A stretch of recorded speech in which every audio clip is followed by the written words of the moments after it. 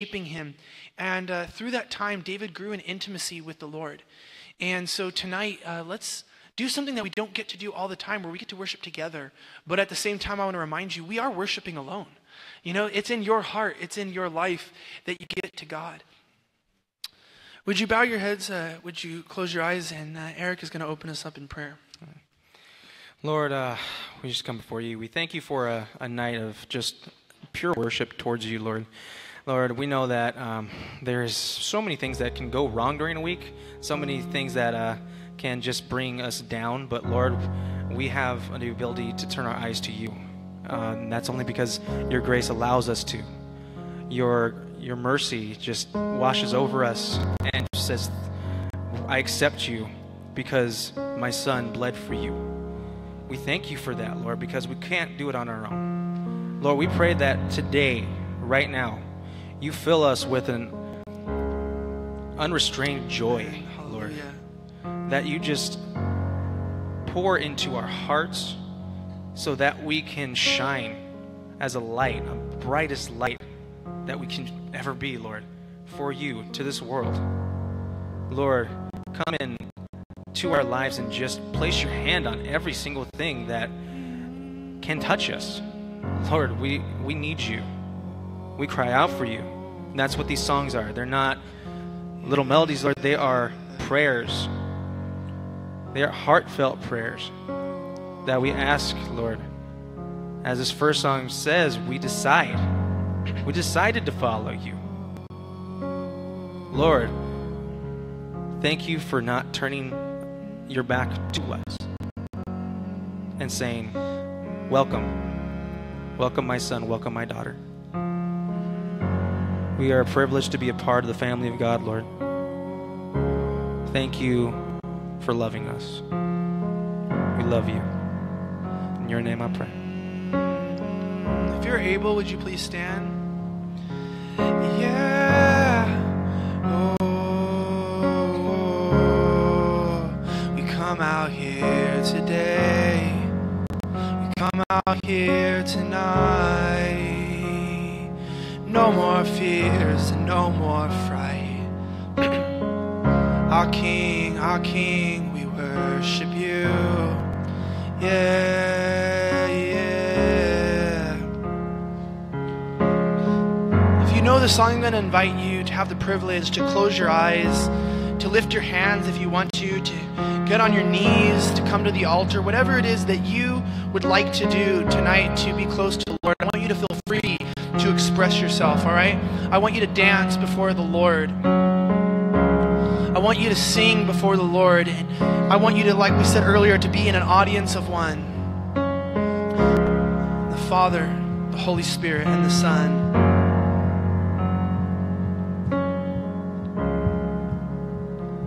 I have decided to follow Jesus.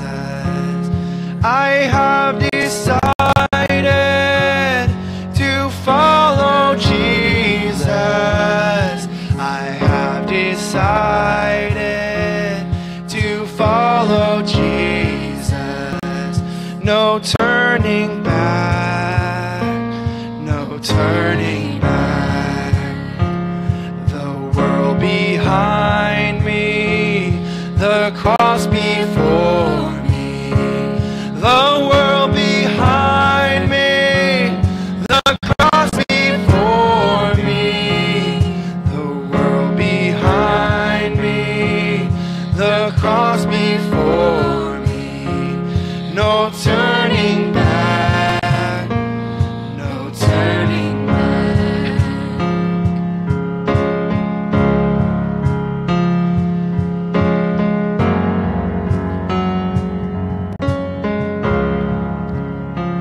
Though none go with me, I still will follow. Though none go with me, I still will follow. Though none go with me, I still will follow. No turning back, no turning back. Will you decide now to follow Jesus? Will you decide now to follow Jesus? Will you decide now to follow Jesus? No turning back, no turning back.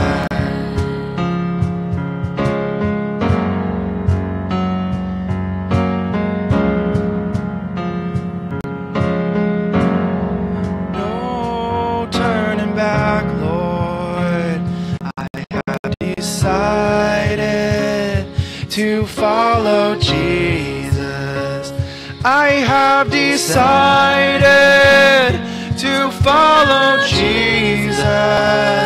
I have decided to follow Jesus.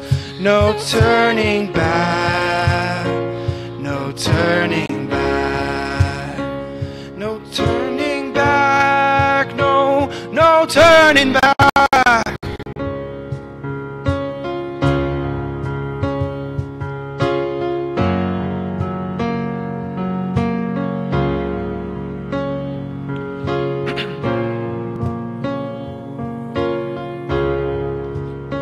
I'm going to invite you right now to just close your eyes. Behold the glory of a king. And I want you just to clear your conscience with the Lord right now. Just say, Lord, if there be any wicked way in me, try me, see me, Lord God. Account unto me nothing that I deserve, and have your mercy be upon me, Lord. Oh, Lord, we love you.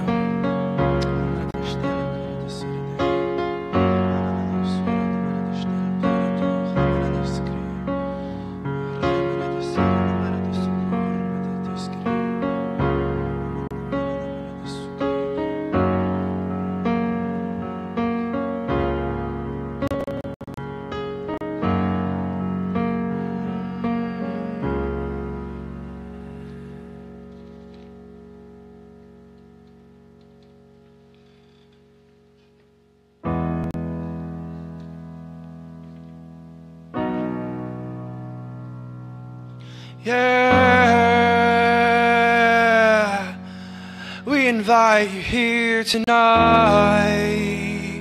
oh Lord. We adore with our voice. We have come to give you glory. We've come, we've come, we've come, we've come. We have come to give you praise. You're welcome. You're welcomed in this place. You're welcomed in this place. You're welcomed in this place. Welcomed in this place. You're welcomed in this place. You're welcomed in this place.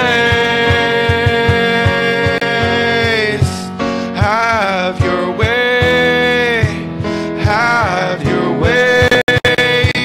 Have your way. Have your way.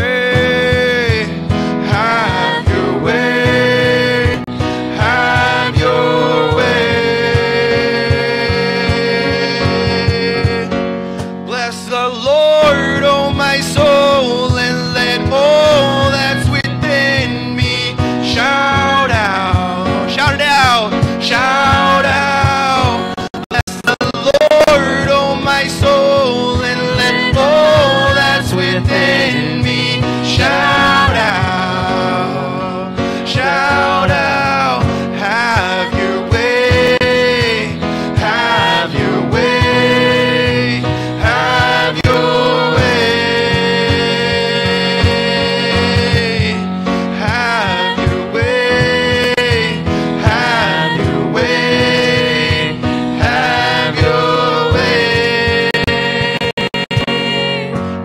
want to follow you with all my heart. I worship you, God. I want to follow you with all my heart. I worship you, God. Sing that out. I want to follow you with all my heart. I worship you, God. You're welcomed in this place. You're welcomed in this place. You're welcomed in this place. You're welcomed in this place. You're welcomed in this place. You're welcomed in this place. Just the body singing, have your ways. Have your way. Have your way. We invite you to have your way.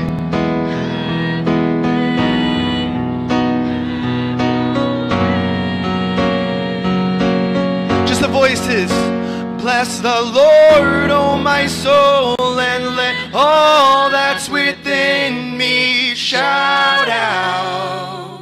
Shout out. Bless the Lord, oh my soul, and let all that's within me shout out. Shout out. Have your way. Have your way. Have your way. Have your way. Have your way. Have your way.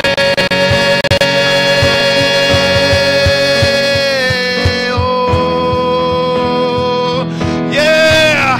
I love you, Lord.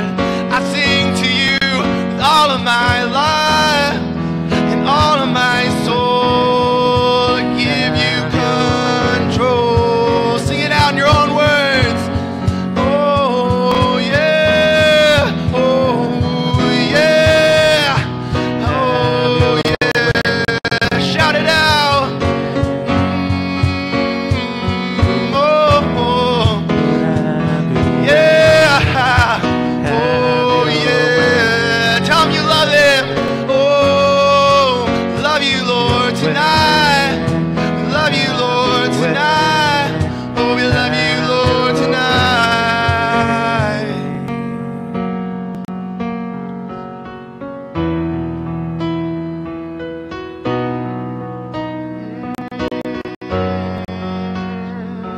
We invite you here.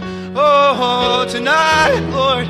Oh, tonight, would you move? Would you move? Would you move on these people, Lord? As we praise you, God, you're our King, the one who lives, who gives us peace, who died so we might live. Oh, yeah. Have your way.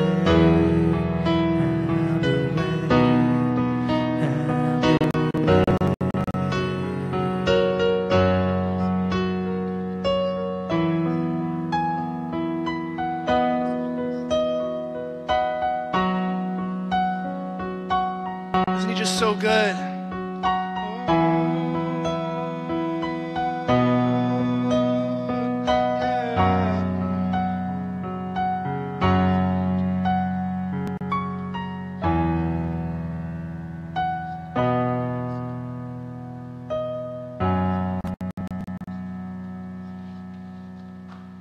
Man, let's give a round of applause for the Lord. Thank you, Jesus.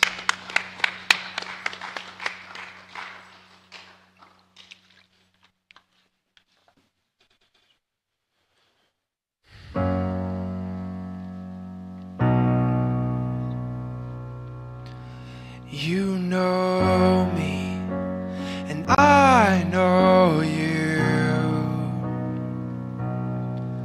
You're the God who calms all my storms. You're the voice inside my head head. Let's repeat that. You know me, and I know you. You're the God who calms all my storms. You're the voice inside my head. Don't give up. Don't give up. Don't let go. Don't lose trust. Don't lose hope. 'Cause you can have all my fears, God. And you can have all my sins. And you can have all my weakness. I know you're with me to the very end. You know me, and I know you. You're the God who calms all my storms. Let me hear you, church. You're the voice inside my head. What is he saying? Don't give up. Don't let go. Don't lose trust. Don't lose hope. 'Cause you can have all my fears, God. And you can have all my sins. And you can have all my weakness. I know you're with me to the very end. 'Cause you can have all my fears, God. And you can have all my sins. And you can have all my weakness. I know you're with me to the very end. I know you're with me to the very end. I know you're with me to the very end.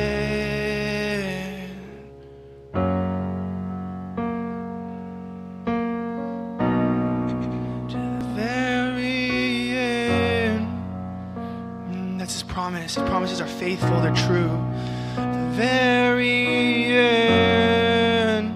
Nothing holding back.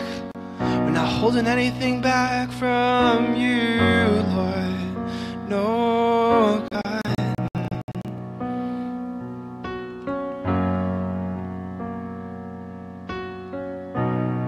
Aubrey, would you go ahead and lead us? Just pray for the tithes. Pray the Lord will bless them.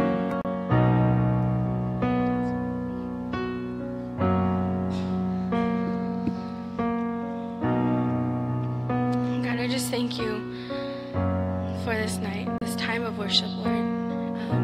This time of just giving you our voices and just giving you our hearts, Lord. As that is an offering, Lord, giving ourselves to you. But Lord, I also pray that we would just be obedient, God, to what you've also called us to do, is give you our finances and not be so worried about what might come, because we don't know if we have everything that we need, God, because you're going to supply all of our needs and even more. So Lord, I pray that as we give to you, Lord, we would give willingly and cheerfully, Lord, knowing that everything that we're giving, Lord, is to bless your kingdom and to reach out to those, Lord, that may not know you, and to provide for those that may be in need, Lord. So Lord, I pray that our hearts would just be right as we give the money that we have that is yours, God. In your name I pray, amen.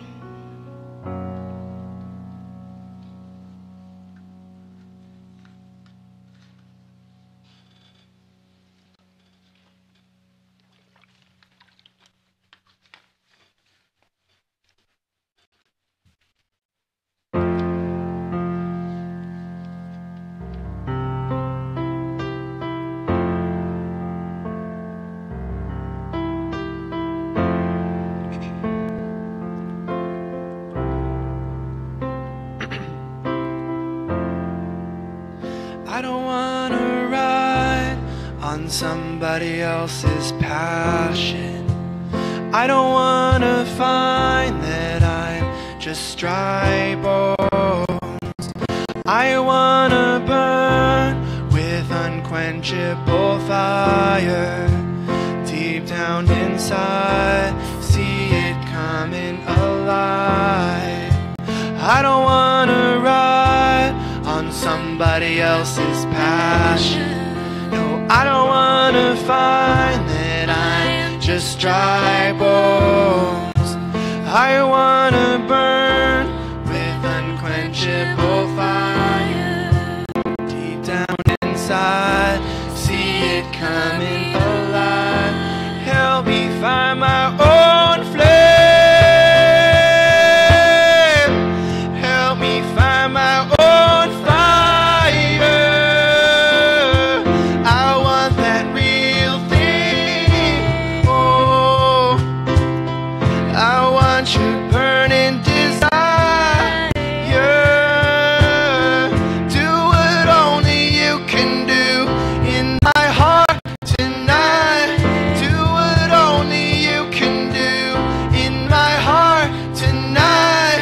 Do what only you can do. Do what only you can do. Why wait for tomorrow when I could have you today? Why wait for tomorrow when I could have you today? I could have this change. I could have this change. I could have this change. Help me find my own flame. Help me find my own fire. I want that real thing, Lord. I want your burning desire. Do what only you can do in my heart tonight. Do what only you can do in my heart tonight. Do what only you can do in my heart tonight. Do what only you can do. Do what only you can do. Yeah. Do what only you can do. You're the God of the universe, the God of this world, the God of this world. Bring the dead to life. You're bringing the dead to life, healing the broken and healing the broken. God of the universe, you're the God of the universe. Oh, the God of this world. You're bringing the dead to life and healing the broken. Oh yeah. Yeah. There's no better time. There's no better time. There's no better time. There's no better time. There's no better time. There's no better time. There's no better time. There's no better time. I won't wait for tomorrow,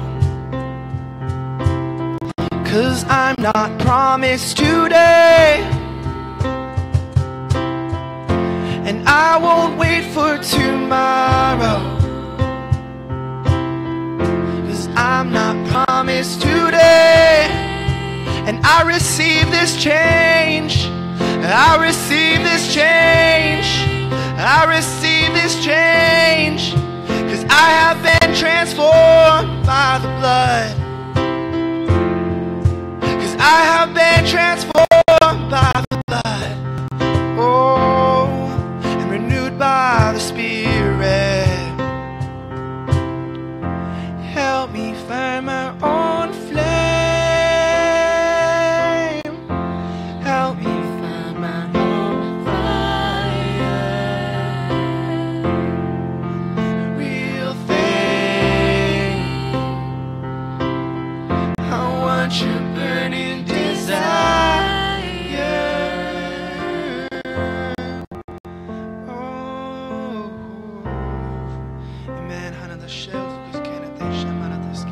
Lord, we just praise you. We give you so much honor, Lord God. We desire you. We desire to have our own flame, Lord God. We are not going to wait for our spouses to get on board, our children to get on board. We're not going to wait for our family and our friends to get on board, Lord God. The ship is sailing at high noon, and we are getting on today. Father, in the ship, we know that the storms come, but we are safe, Lord God, in the safety. Because in the storm, you slept. You took a nap because you knew everything was going to be okay. Father, may you go before us as we listen to your word in both the women's Bible study and the Bible study in here. How powerful it is to love you and to be able to love you. Thank you for letting us worship you. Even after teaching like a couple studies this morning, my voice is gone. But Lord God, you provide the fire. We are just there to give it back to you. We thank you for everyone who's serving tonight, Lord God, in whatever capacity. Hallelujah, Jesus, for those whose feet are ready to share the gospel and help it be spread and the truth be lifted up. We love you in Jesus' name. If you guys would like to get up and greet somebody, I encourage you to go. It's small. Go around, find someone you don't know, say hello, and the woman also, if you'd like to go to your Bible study.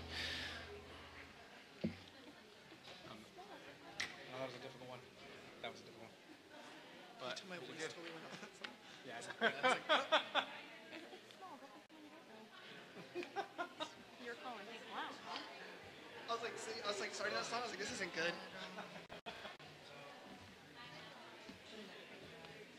Monsieur.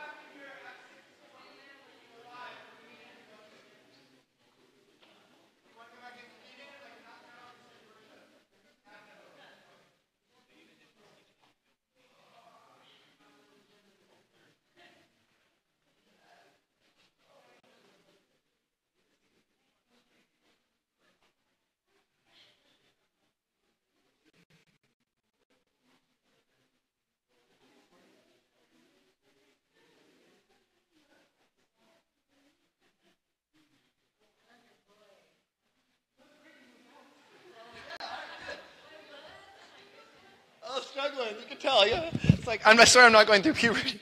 I was like, oh man, that's intense. Isn't it a blessing to serve the Lord though? I mean, it really is. And isn't it fantastic? I'm really glad to serve the Lord because honestly, there are so many things. I was talking to someone last night who was sharing with me to some extent just things that they were scared about, right? They were sharing with me about, oh, hey, if this politician comes in, if that politician comes in, back and forth. And I said, man, you really don't need to fear if you have Jesus. Because honestly, all I learned from this past election was a lot of us need to get closer to Jesus because a lot of people's foundations were rocked. And to this day, man, people are so focused on earthly issues. There is no respect for the Lord.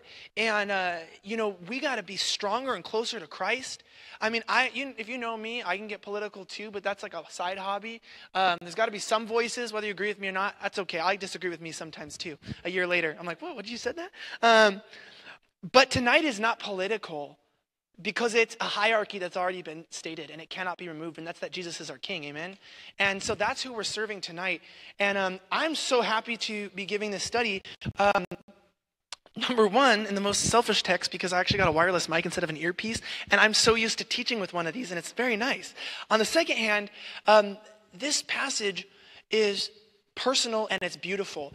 Because you guys it's not Sunday morning, and I can get a little more personal with you guys, right?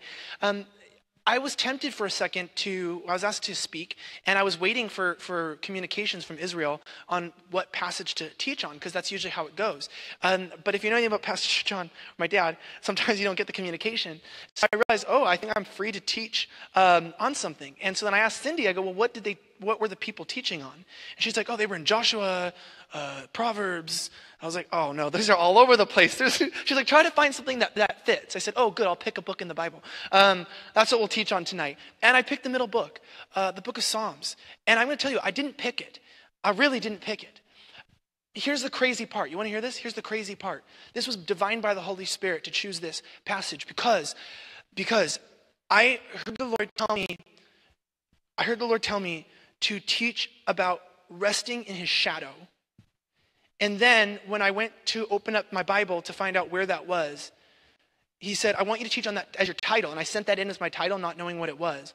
And then I heard him say, oh, and also teach from Psalm 91. Turns out Psalm 91:1 is about resting in the shadow. That's the Holy Spirit. He's cool. That's, again, don't fear, because the God of the universe will give you the words to speak, right? Amen? He's on it, and he's got us covered. Even sometimes in our lackadaisical laziness, he's got us covered, and I love that about him. Would you go ahead and bow your heads and close your eyes, and let's ask the Holy Spirit to just prepare our hearts for what he has to share with us.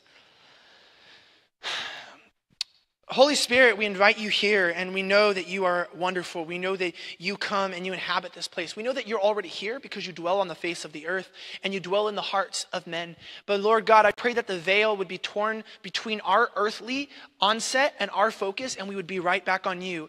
And Holy Spirit, as we allow you to move in us, would you bring us into the throne room of God, where Jesus sits at the right hand, Lord. And we pray like Isaiah 41:10, that you would lift us up by your mighty right hand, that we might be with you today, that we might learn. I love how I'm a crazy person. I love that I have no authority beyond what you've given me to give your word. And I love how even if no one in here trusts me, they don't have to trust me because we can trust your word. And that's what I love about it. It's consistent, it's full, it's fulfilling, and it also is lifelong lasting. And it's with us. And God, your word is going to teach things that I'm not going to say. And there are things that I'm going to say that they probably aren't going to remember for the good. But Lord God, you do work things all together for good, for those who are called. And so tonight, Lord God, let there be a refreshing, let there be a new insight, let there be an understanding. Cut us with that two-edged sword. We love you. In Jesus' name, amen. Could you open up your Bibles to the book of Psalms, chapter 91? Psalms chapter 91. And as you're doing that, Psalms chapter 91, I'm reading out the New Living Translation if you're turning on your app. If you're turning on your app to Psalms, I'm in the New Living Translation. I know I committed a heresy, sorry. There's also some scripture from other versions. I know, right? The NIV, nearly inspired version. Oh my goodness. He's doing that up there? I am. Because the word's the word, man. And some of these versions are just fantastic. And you can get a whole breadth of knowledge from viewing different versions. I love it. And very rarely do I get to teach adults. So let me just introduce myself. I'm Elijah. You should all pretty much know me. But I teach the high school ministry here. So I mostly teach the youngins. And sometimes, like onions, they can be a little sour at the teaching, a little sharp. But you guys are mature enough to love the word, right? Not all of them. There's some good ones there. But some of the kids haven't learned to appreciate the word yet. But we got it, dude. We got it good. And the Lord's going to move tonight, and he's going to teach us. And this is exciting. So we come to Psalm 91. Psalm 91 is so interesting because what I notice about good text in the Bible is wherever there's something good from God, there's some attack from the enemy trying to destroy it, right? And immediately when I'm trying to get some context on the scripture, I'm like, okay, so let me confirm who wrote it because I don't want to assume. We never want to assume. And immediately, although I do know who wrote it, it automatically starts an argument about the author. And you know what I did? Did I read the argument? No, I just exited out. And I went straight to the text. Because within the text is richness. And it turns out that this psalm, it's so important who wrote it. And I'll tell you why. And I'll tell you why the enemy wants to argue over it. Because not because it was written by King David. That's not why the enemy wants to cause dissensions in the church. It's because of the place that David was, what he did, and why he wrote it is why the enemy wants to distract from it. And the enemy has no place in this church. He has no place in our lives. We're not letting him in the name of Jesus. And in this passage, we're not letting him in either because you know why? We're going to learn from this. And here's what happened. David, let's break it free. Let's just break down the strongholds of hell and theology and all those people who are trying to argue. And let's get to the nitty gritty and say this. David was in a point where he had committed one of the worst acts of his kingship. If you're familiar with King David, I like to just give a little background. King David started out as a shepherd boy. He came to fame and notoriety when he got 3.1 million followers on his Twitter. No, I'm just kidding. Okay, he actually came to fame when he took down who? Goliath. And he ended up being anointed as king when who was king over Israel during the time? Saul. And through many books and some boring chapters and some good chapters, we get to a point where David's king. Now, David was not only king, but he was a mighty king. Actually, perhaps, other than King Solomon, one of the greatest. And I want you to remember these for this study, these descriptions, because these are important. He was one of the greatest kings, one of the strongest kings. If you ever read in Chronicles in the first few chapters where it describes the mighty men of David, how one man killed like 300 people with a jawbone, they were strong. David was also a bit of a stud. He's tall, dark, and handsome, apparently, accordingly. David was a good-looking man. And we know that he was also a ladies' man, sometimes by force. And that's where we get to the sad side of David. David was an adulterer. He was a bit of an interesting man, right? He was a murderer. He was greedy. We also know that he wasn't a good parent. He didn't parent his kids. That's why a lot of Proverbs, Solomon talks about the need to parent your kids because he wasn't parented. That's why he asked for wisdom because he wasn't parented by David. And in the midst of this, we get two descriptions of David, who is this very flawed, charactered individual, and then this great man. And yet somewhere in the middle of this confusing description, I don't know if you've ever read Chronicles or 1st and 2nd Samuel, it's very confusing because you're like, what the heck? Because in the middle of this, we find that David is called a man after God's own heart. And I don't know about you, but it confuses me a little bit because I like to think of a man or a woman after God's own heart as being someone who volunteers, as being somebody who comes to church often and loves thy neighbor, who shares encouraging blogs on Facebook. You put the E in evangelism, you know what I'm talking about, electronic evangelism? But David came into this point, listen to this, it gets even worse. David came to this point in 1 Chronicles 21 where David did something. It says that when he was strong, when he was in a great position, David was ruling. It says something important here. It says that the enemy came and tempted him. Now this is important to start out with. Number one, when you are strong, take heed lest you fall. David was able to be tempted by the enemy. David, who was a king. Nobody is beyond temptation. And do you know what David did? He gave in. And do you know why it says to take heed lest we fall when we're standing? Because sometimes when we're standing, we start leaning on our own understanding. And so David went ahead and he took the bait and he took a census of the people. If you wonder why is it so bad to take a census of the people, there's a few different reasons why theologians have argued about it. But one important one I can just tell you is, do you know how the Nazis got a hold of a lot of the Jews during the Holocaust? It was by going to the synagogues and reading their census. You see how it's worked against them again? So David makes a decision to give in to the enemy. You know why? Because sometimes when life is good, we feel like we have the right to do something that we know we shouldn't. Sometimes when we spend enough time away from doing the wrong thing, we feel like we have the privilege to go back to it, to taste it. And I'm not going to get into naming what those sins are, but we have them. Everyone in here has some weakness. Something that you know that it's just kind of always on the tip of your mind. And for David was able to be overthrown by one small thing, one temptation. Here's what happened. God found out about it. And that's what I want to say. When we sin, God knows. And there's a consequence for sin. Now this is a different era. But God found out about it. And God comes to David and he says, David, you're going to have 3 options for your consequences. Don't you kind of wish life worked like that? Don't you wish you had 3? I do. I've had situations where I didn't like my consequences. Like, I wish I had another option. But these options weren't good options. The option that David chose was for God to send a plague, a pestilence on the people in regard for his sin. And that's the third point about his sin, because we're tracking with this. Every time you sin, it affects other people. There is no such thing as a singular sin. Someone once told me, but what about porn? Like masturbation and porn? And I said, bro, there are people in the videos, in the pictures. And you're going to tell me by you doing that, that doesn't affect your marriage? That doesn't affect your mind and the way you view people, men or women. It's the same. Even something that the world says, that's a healthy, singular act. Looking at porn and just doing your thing, it affects other people. And you know what? David's sin affected almost like 3,000 people total, I think, and originally died. It might be higher, but I don't want to go any higher than that original number. And so you know what? Here's what's crazy. I said, okay, God, you got to stop it. You got to stop with this confusing, I'm going to say garbage in the Bible. I don't know if you're like me, but I wrestle with the word sometimes. I'm like, what in the world?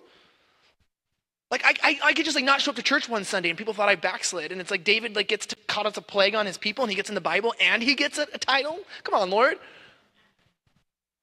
So I'm like, all right, let me back up my claim, God. Let me go further and let me look at what you describe a righteous man. And these are familiar verses that I'm telling you, but I want you to link them together so we bring continuum, wholeness to the word. When you look up the one description of what a righteous man is, the first thing that follows a righteous man is that he what? Falls.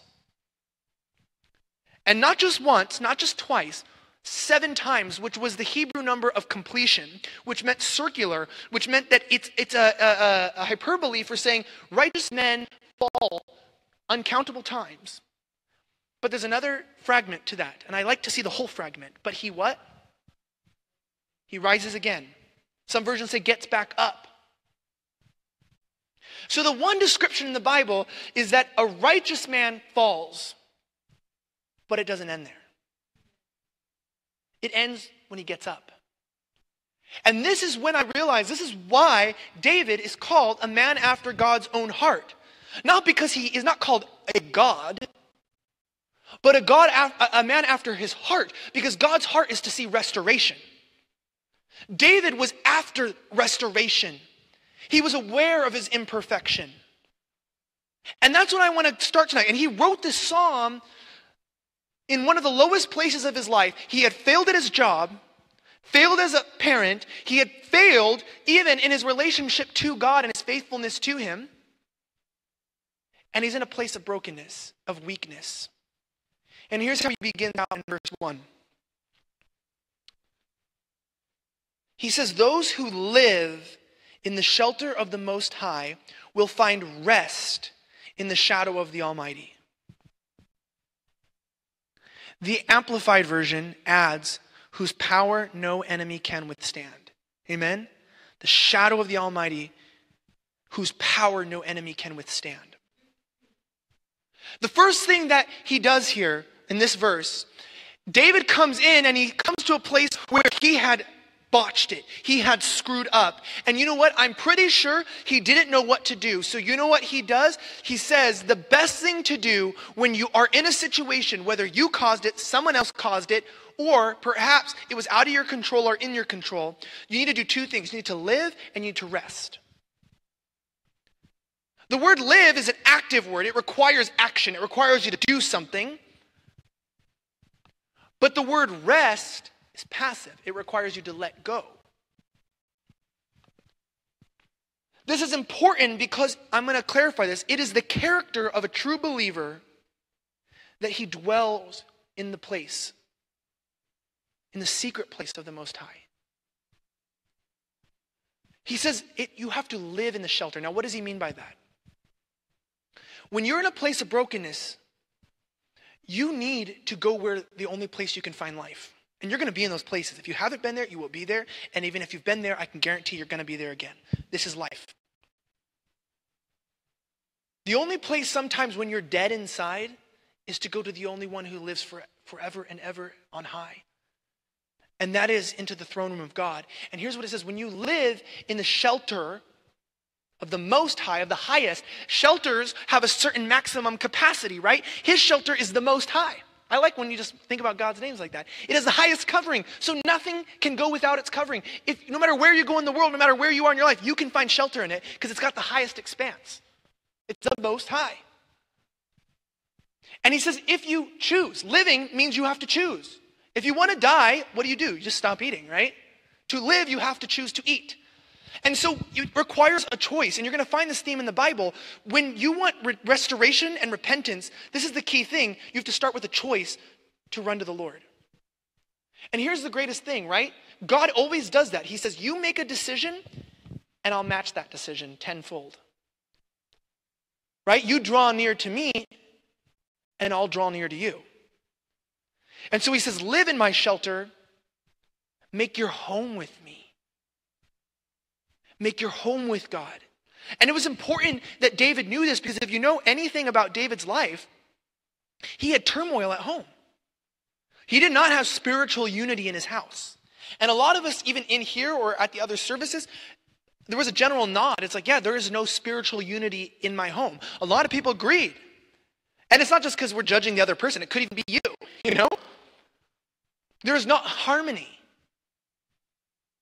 And so, yeah, the home is supposed to be a place of love, but David's home was full of turmoil. Even his own son Absalom turned on him. If you remember, there was a murder in his household. And so he says, live in that shelter.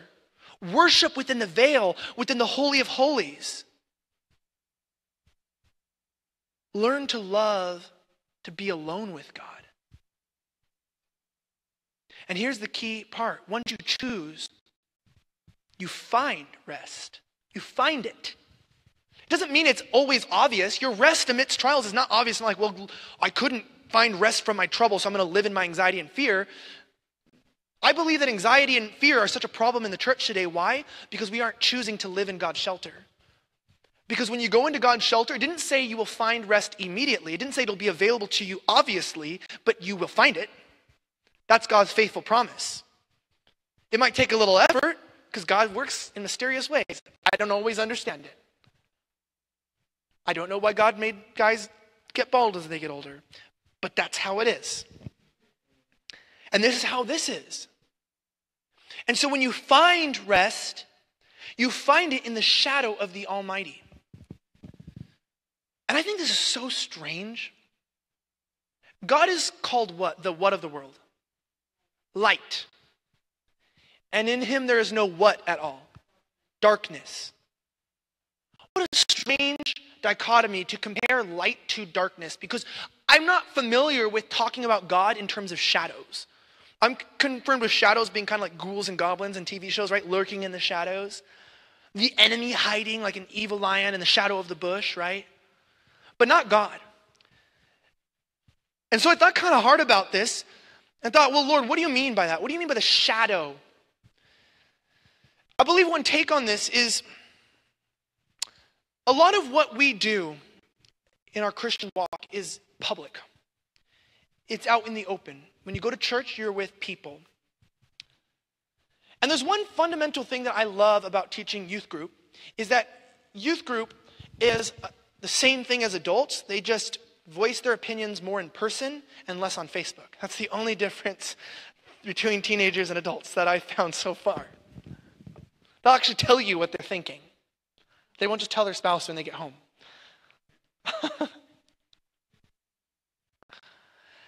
And a funny thing is, and a few people I've talked to recently,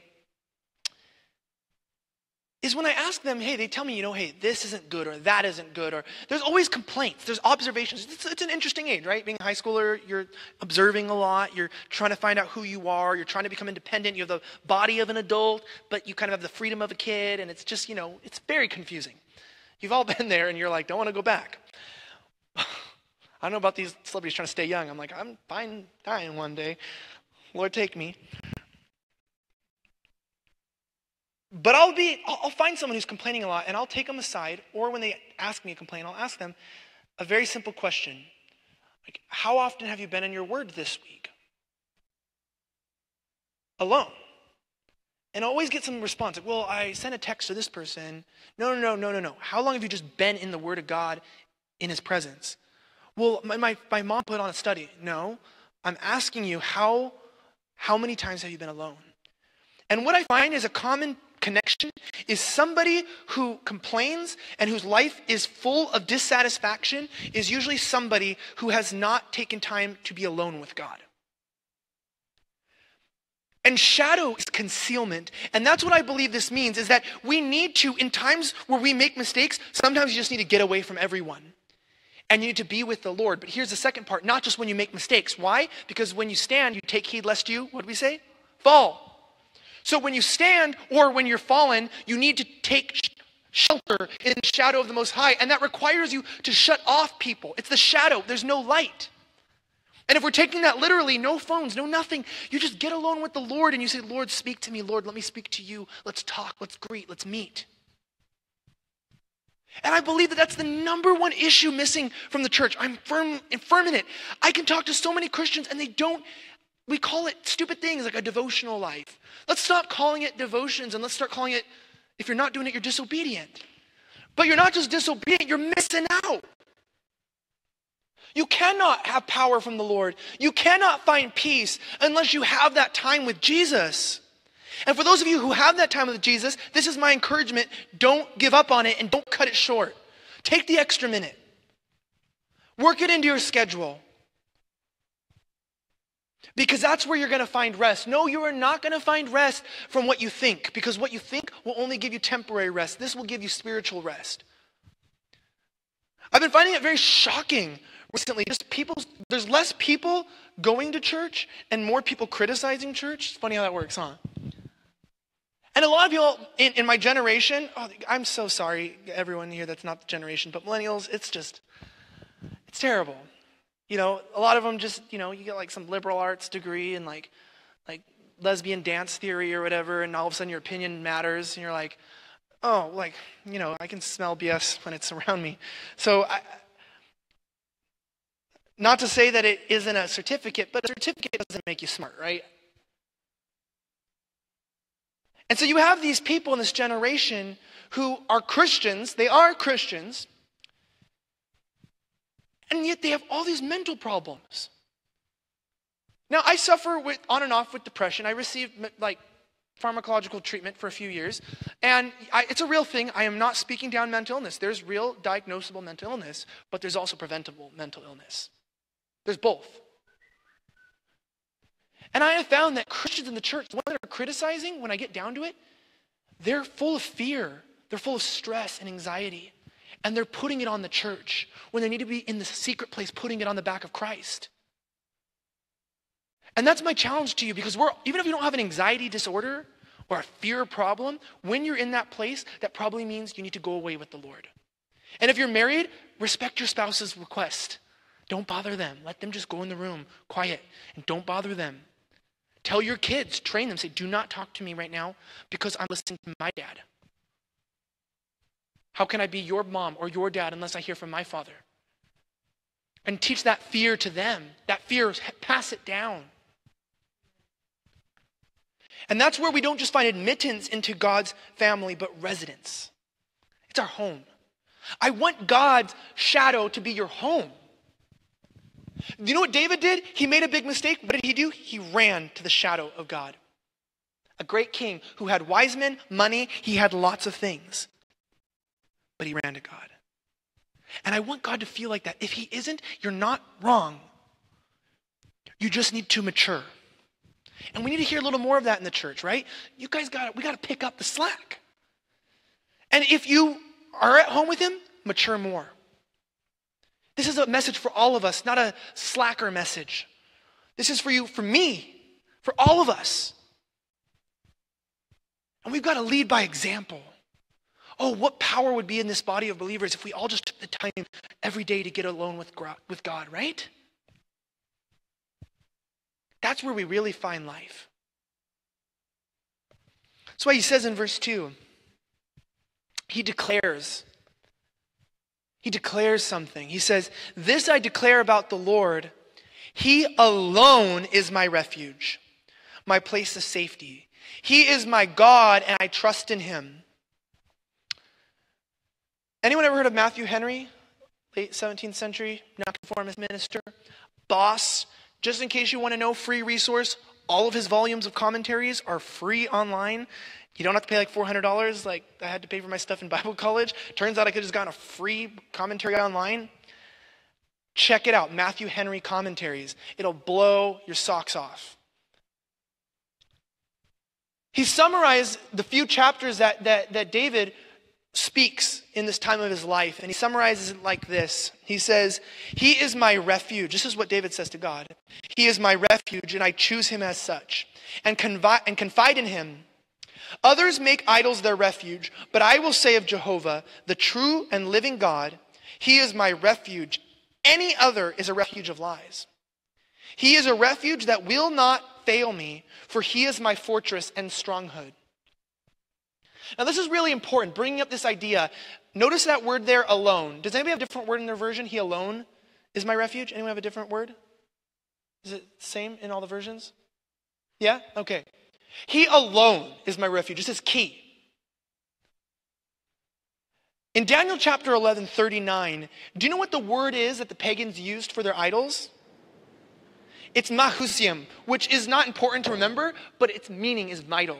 Because their word for idols meant strongholds. Strongholds. Isn't that crazy? They called their idols strongholds. And I want to tell you right now, in our times of brokenness, do you know how the enemy keeps us broken and from finding rest in the Lord? Here's what he does. He doesn't keep us from seeking God. He keeps us from seeking God alone. And I'm going to explain to you what I mean by that.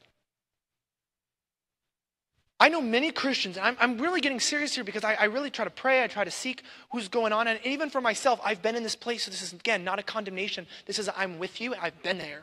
And if I'm ever there again, call me out. Real talk. What the enemy does is he gets you to seek the Lord +1. This is an invitation for a +1 that he's handing out constantly.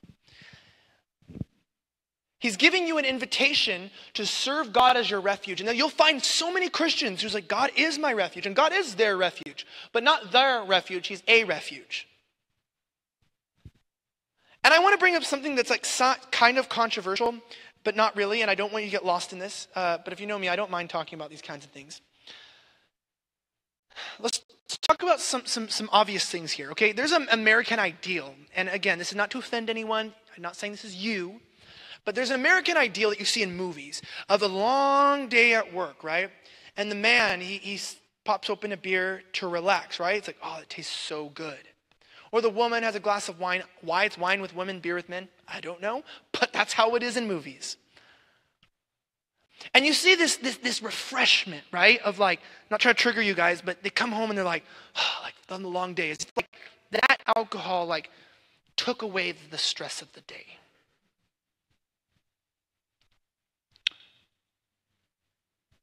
Do you know that there is something the enemy does when God isn't our home, is he comes into our physical homes here? And a lot of us, instead of making God our home, make our house our sanctuary. And where do we find refuge? It's in our physical homes. When you can get home to have intimacy with your spouse, maybe.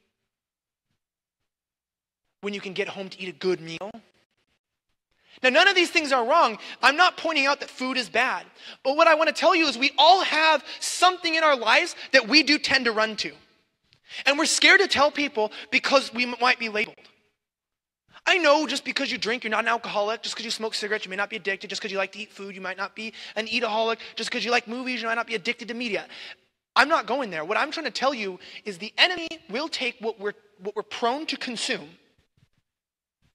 and he will try to bring it into a state where it's no longer just a simple gratification to God. Right? Like Paul says, it's not about what you eat or drink. It's about giving glory to God, giving thanks to God. And he takes this and he puts it in the way. And you know how I know he's done this?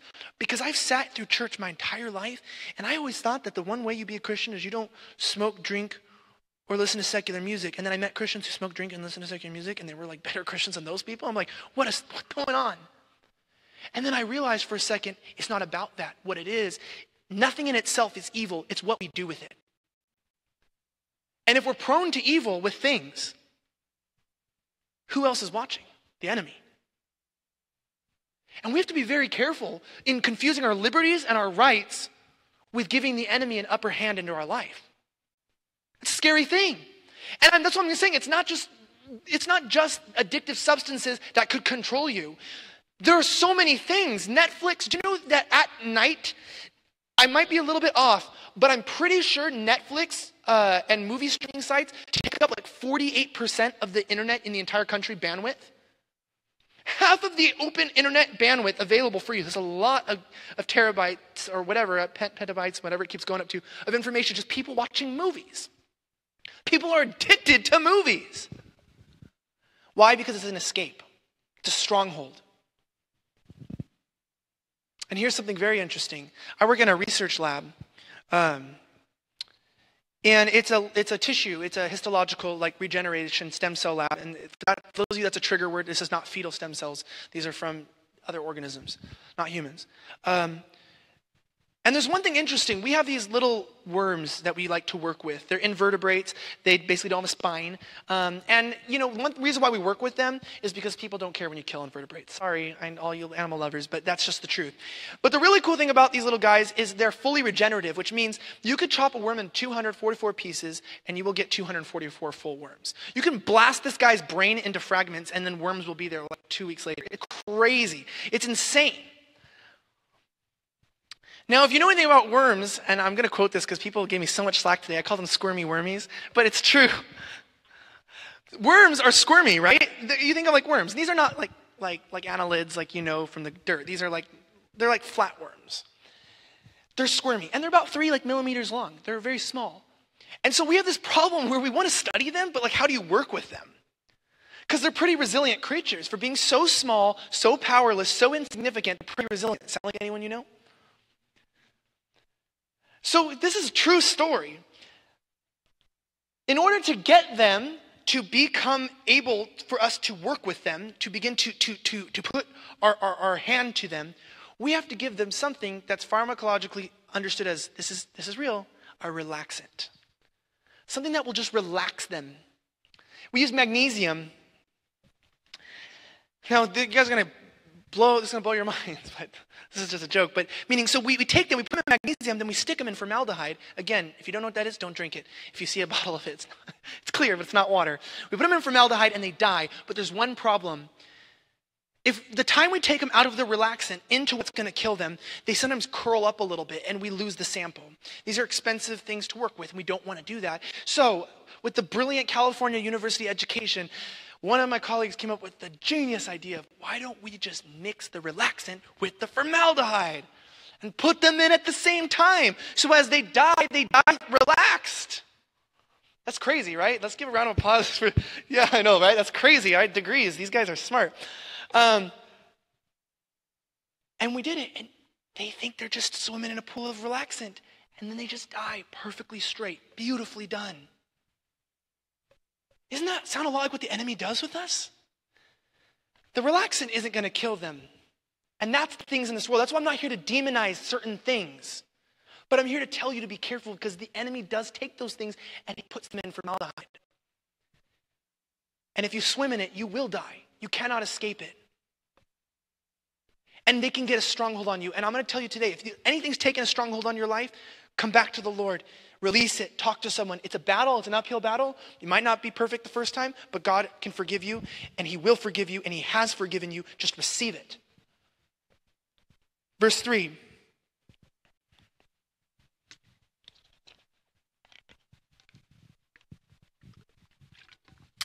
It says, for he will rescue you from every trap and protect you from deadly diseases. Believer, I'm going to give you a promise right here. God protects believers. Amen? He does. And that's what I want to remind us. I have this guy I admire very much. And I'm not trying to get political, but if I didn't mention something, this is who I am. I like ideas. I like debating ideas.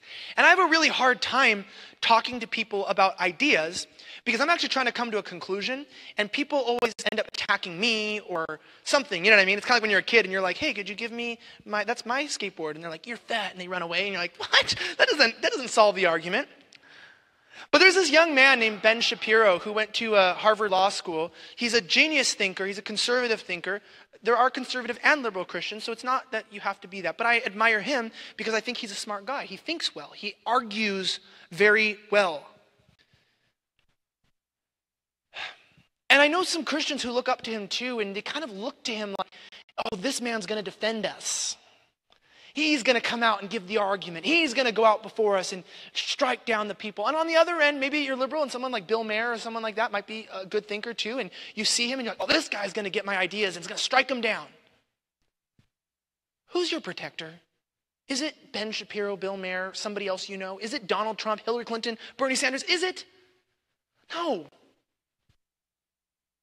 It's the Lord. And we got to remind ourselves, we got to remind other Christians. This is a message not just for you. This is a message to remind other Christians, Christian. There's some crazy people that are freaked out about all types of things. And tell them, calm down. The Lord is your protector. You know someone who's here illegally? Tell them, calm down. God's your protector.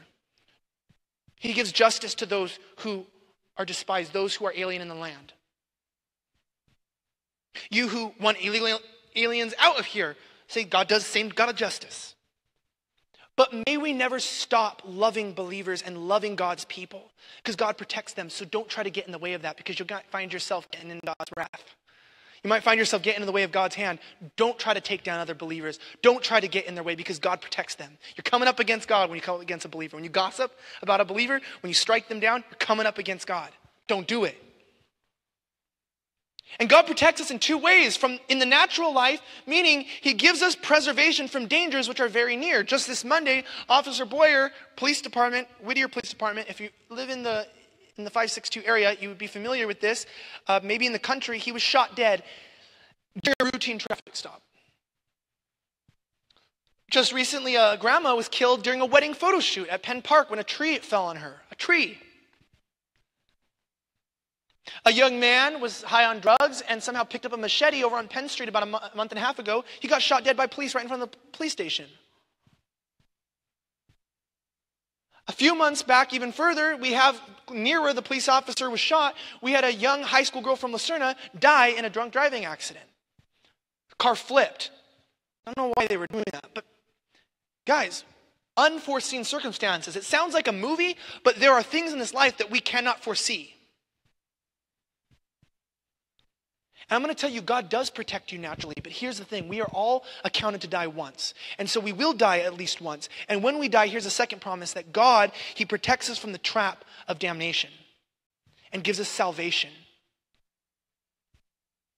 And that's the beauty of it. The spiritual life is that not only does grace protect us from temptations, but that God has given us the promise that even if the trap takes our body, it cannot take our salvation. Amen?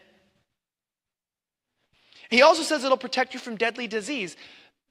Here's what's really cool. This is so cool. You're like, I brushed over this the first time, and then I looked at it and I was like, oh my goodness. Right here, David says that God protects you from deadly disease. Track with me. David made a huge sin. The consequence for that sin is a deadly disease. David says God can still protect me from it. You know what he's saying? God is full of mercy. Because remember, I said his protection from traps gives you grace. Now, grace is getting something you don't deserve. It's unmerited. I'm going to repeat that. Grace is getting something you don't deserve. You didn't earn it. Literally, the Greek translation says unmerited favor. Like a merit, like Boy Scouts or the military. You earned a merit. It's unmerited, so that's pretty obvious. You didn't earn it. Mercy is not getting what you do deserve. Mercy is not getting what you do deserve, meaning God is a God of justice and you deserve consequence. But what David's saying here is even though I blew it and the consequence is strong, God can still extend mercy. And isn't that awesome? Come on, that's like great. I mean, the fact is we serve such a God that it's not selfish. If you mess up, you can say that. You know what? You might say, Lord, if I'm to live with my consequence, then let me. But if you were to spare me from it, spare me. Lord God, spare my kids, spare my spouse. Because maybe you're doing fine, but maybe your kid's all over the place. Cousin, friend. Psalm 27:5 says this. Turn your Bibles to Psalm 27:5.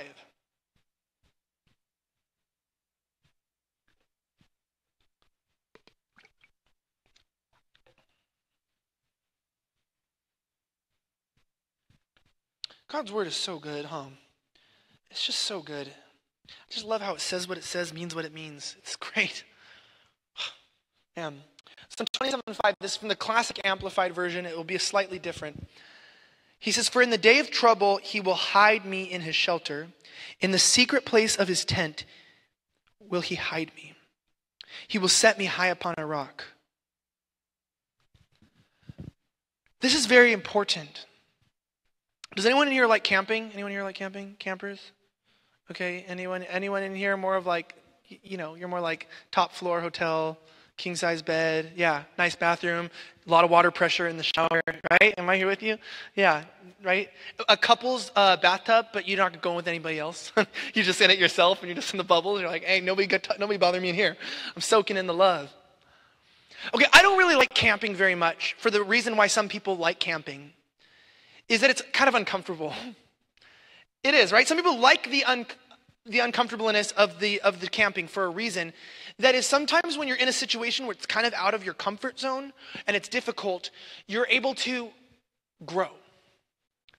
Now, God says he calls himself a tent, and not just because of the tabernacle, but I believe that he calls himself a tent because a tent is important because it shields you from natural things.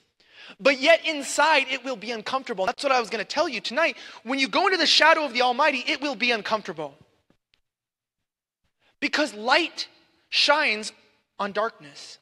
And if you maybe don't know this, there is no existence of darkness. It doesn't exist.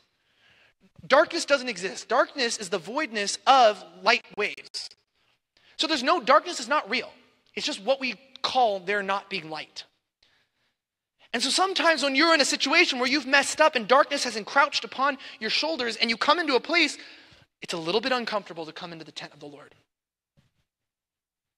But I also believe he called it a tent. Why? Because how hard is it to get access to a tent? It's very easy. Sweetness. This is the grace of God.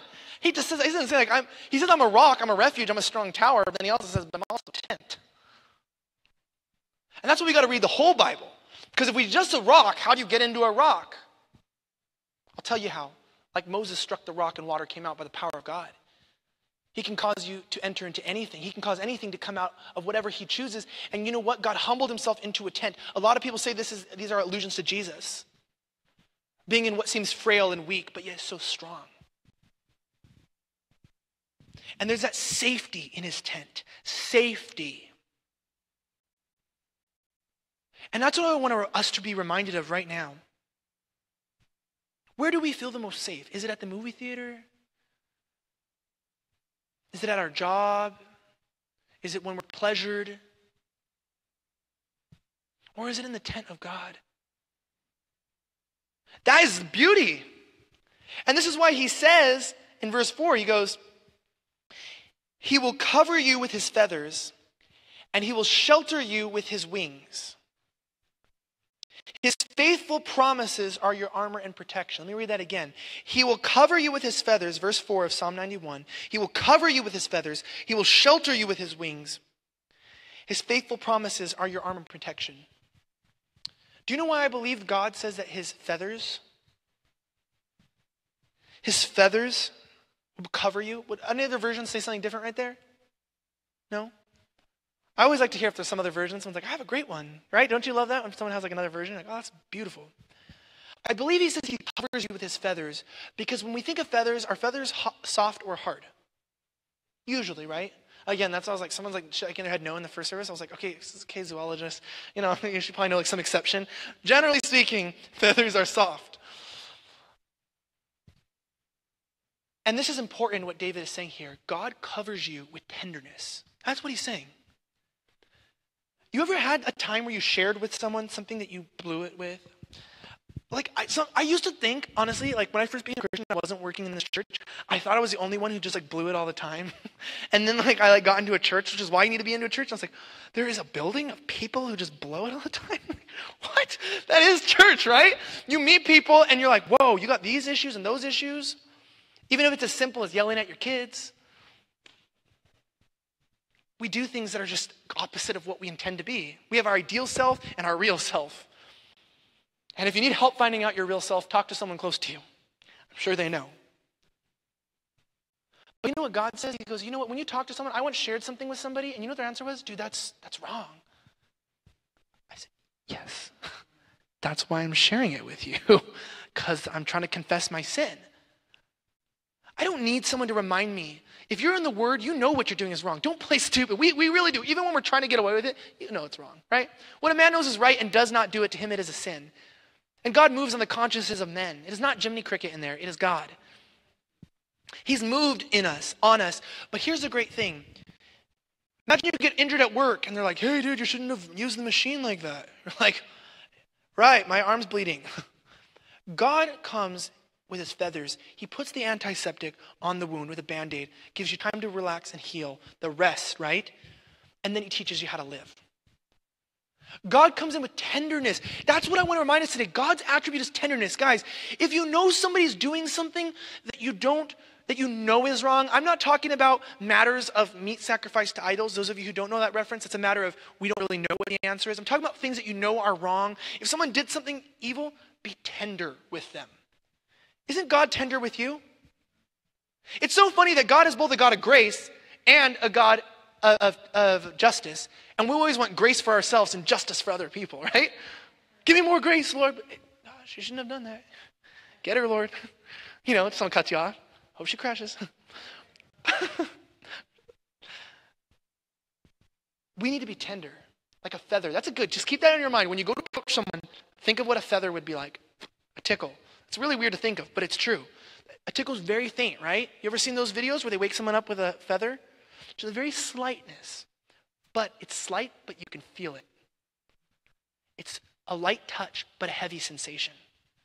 And that's what God is, right? He's very slight and quiet, a still small voice, but he's powerful, and you feel him. He says he'll shelter you in his wings. This is important because a chicken shelters its chicklings in its wings. And I felt so bad eating a double chicken mango avocado salad today after teaching on this. I was like, I'm all talking about the anthropomorphism of chickens, and here I'm eating one, but whatever, they're good. That's also put more white meat into your diet and less red meat. That's just a tip. By natural instinct, according to some animal psychologists and zoologists, a chicken takes chicks under her wings, not only to protect them, but calls them under her protection when she sees them in danger. I didn't know that, right? Apparently they're not just clucking to be annoying. They're bringing their chicks to them. But not only to keep them safe, but apparently, which we forget about animals and why we have to respect them, God wants us to respect our beast, right? He does say that. It is not just a left-wing, random, liberal, anti-Christian thing to be pro-earth. God is very pro-earth. And you want to be upset with that? Be upset with that, because my God's pro-earth. He made it. He said it was good, and he never said it was bad. And so this beautiful little chicken that we just think of as food, it says that this chicken actually cherishes her chicks and keeps them warm. Cherishes them, enjoys keeping them warm. There's pleasure. And to this great example, I'm pleased to compare our God. God, Jesus, who seems insignificant to the world, right? Like a chicken. He just seems like a weak person who couldn't even defend himself. People who say Jesus didn't exist, they're just ignorant and they don't know history, right? They've never read Josephus. They don't know history books. Don't argue that. We know Jesus was a real person. It's a fact. It's archaeologically proven. Don't get stopped there. But if they say, Jesus was just a man who couldn't defend himself, you say wrong. He didn't defend himself because he was busy defending you. Tenderness. Love. That's the way to win people. And I struggle with that. I'm a sharp-tongued man. God help me. That's why Boaz said to Ruth, this is a really important part. If you're wondering how to find shelter under the shadow of the Almighty,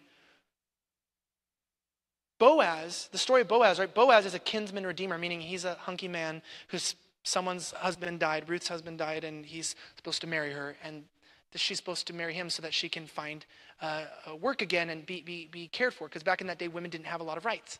And so they needed to kind of be with a man. In the Middle East, it's very similar to this day, right? You kind of gotta be with a man. Even in Saudi Arabia, you have to have a male escort. It's crazy to get around town. I don't see any women's rights people protesting that, but that's really bad. And he says this to her, he says, may the Lord repay you for what you have done. In Ruth 2:12, he says, may the Lord repay you for what you've done. May you be richly rewarded by the Lord, the God of Israel, under whose wings you have come to take refuge. Do you know Boaz says that it's his wings, it's God's wings that she took refuge by going to him for help, which shows us that one way God extends his wings out of the body is through us. And you know what I like? Sometimes when we think that we are the body of Christ, we forget, what if, it doesn't say we're the human body of Christ.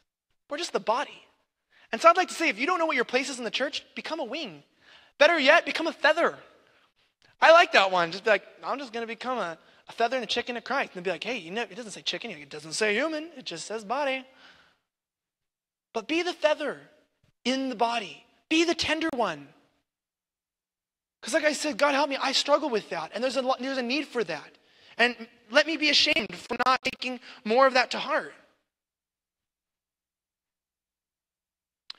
And so he says this, he says in verse 5, he says,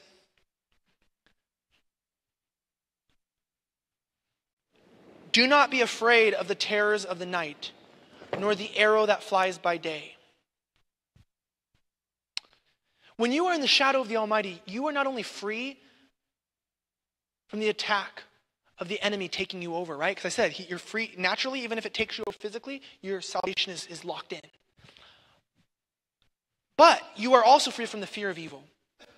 With night comes unforeseen things, ideas, the future. I can't tell you how many people I talk to that are so afraid of what is going to happen in the future. It's like, do you even serve a mighty God? Come on, guys. Do you know that you serve a God who was killed and his death is what brought life? What does that even mean? That means that God doesn't go by human standards, bro. I don't care if we were, ruled by Hillary, Donald, or Captain Crunch. You know what I mean? God is going to rule and reign in our lives. And that's where we want to worry about, is not just the establishment, but in the establishment of the kingdom in our lives. Because then we don't have to fear the terror of the night. The world lives without somebody. It's so insane on the news recently.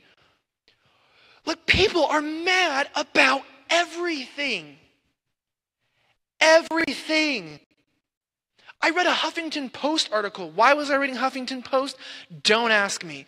But I always joke. I always say it's called Huff Post because you huff and puff and the post goes down. It's just a ridiculous website. Oh my goodness. If you work there, get a different job. Because we're supposed to be spreaders of truth, right? And there's so much lies from both sides. All you see on TV is lies, lies, lies. And that's why people are mad, because they have no concept of the truth. I'll tell you this. There's a young lady who found out, the article is literally titled, "Woman Disoriented When She Finds Out She's 30% White." Okay, I gotta read this. What does that mean? Her fingers or something? She wore gloves and she found out they were white and she didn't know? Should she lose some circulation, some blood? What's she talking about? The article goes on to say that this woman who considered herself black and Native American, which I'm going to remind you, this is a political idea called tribalism. It's not Christianity. Don't let that affect you. We do not see each other as Greek nor Jew, nor free nor slave. We see each other one as Christ in all, and we do not see the differences. We embrace differences. We love them. We see them as people's identity, but we don't define them by them, and we don't define ourselves by them. Be proud of who you are, but be more proud of who Christ is in you, who he's made you to be. Remember, Christ first, us second. So I'm not talking it down, but this lady goes on to say that she took a DNA test, found out she's 60% black, 0.6% Native American, 0.6% miscellaneous, and 30% white. How that adds up to 100%, don't ask me. But that's what it said.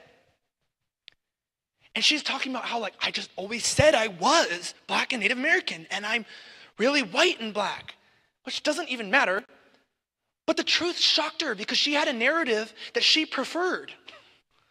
Why? Because the people she hung out with probably care about that stuff. I mean, most of you in here don't care about that kind of stuff. You just see people as people. You're like, I don't care how you look. You are who you are. But you know what?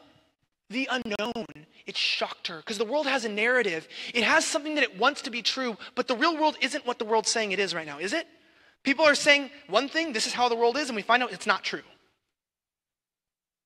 People are saying this is going to happen, and it just doesn't happen. Churches do it too. The end times are coming tomorrow. You're like, how do you know that?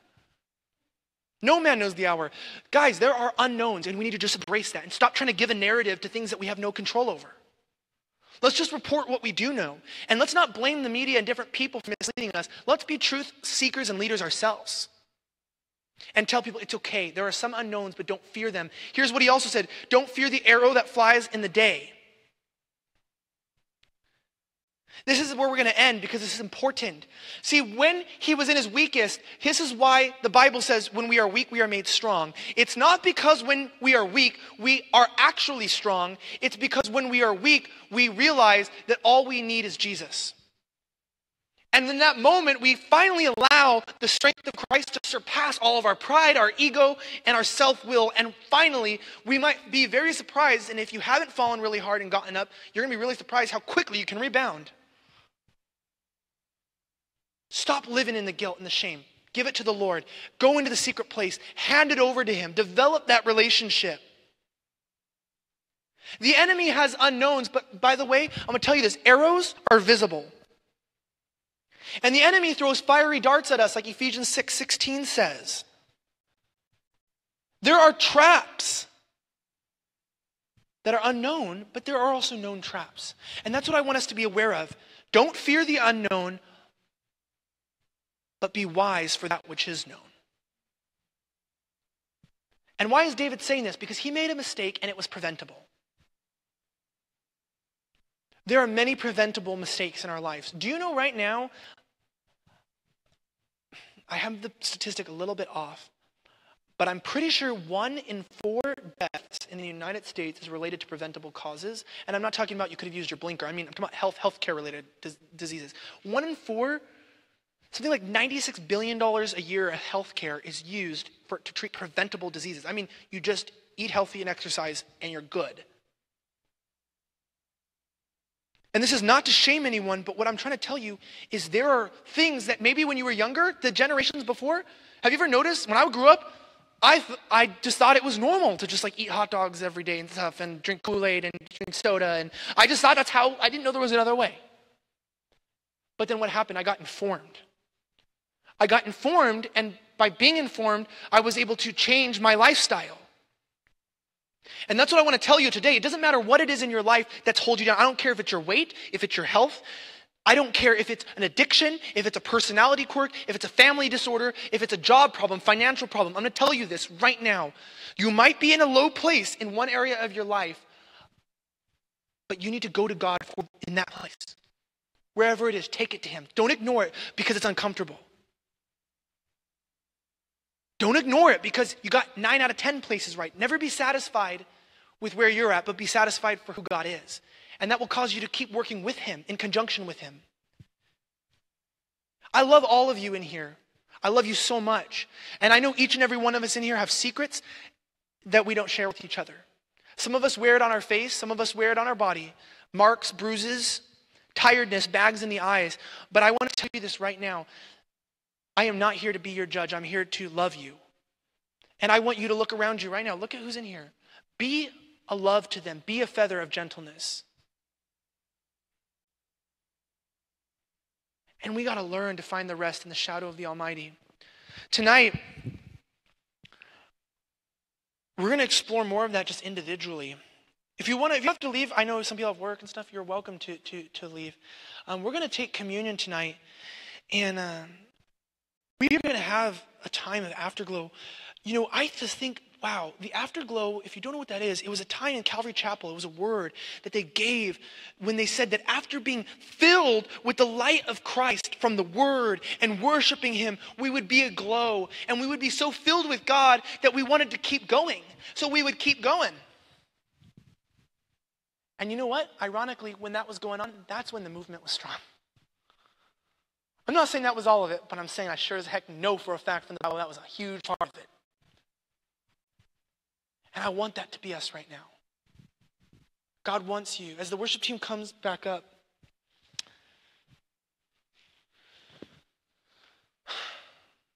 would you just close your eyes? Would you bow your heads?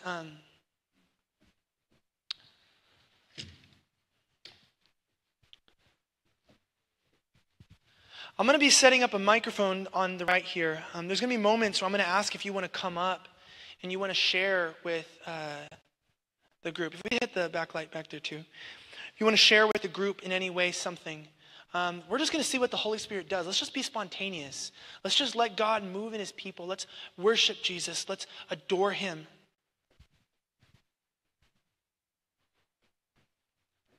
Would you just pray right now? Close your eyes. Would you just pray to the Lord right now? Start speaking, whether it's in your love language, in tongues, in Spanish, in English, just so that your heart loves the Lord. Be real, be honest, be open, be broken. This is a time of reflection, a time of meditation.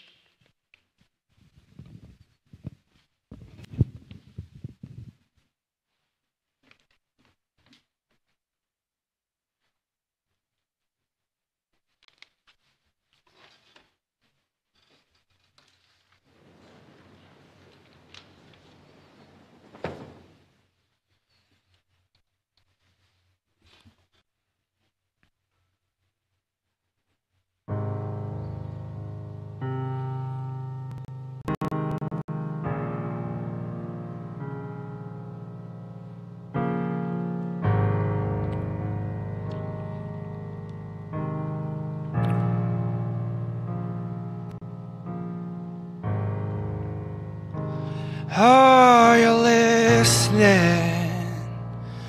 'Cause I can feel you all around me now. Are you listening? 'Cause I need you to hold me now. Speak to the storm and the waves die down. I was lost in the water and I almost drowned. You speak to my heart. When I breathe, I admit that I need you now. That I need you now. Are you listening? Are you listening? 'Cause I can feel you all around me now. Are you listening? 'Cause I need you to hold me now. You speak to the storm and the waves die down. I was lost in the water and I almost drowned. You speak to my heart. When I breathe, I admit that I need you now. That I need you now.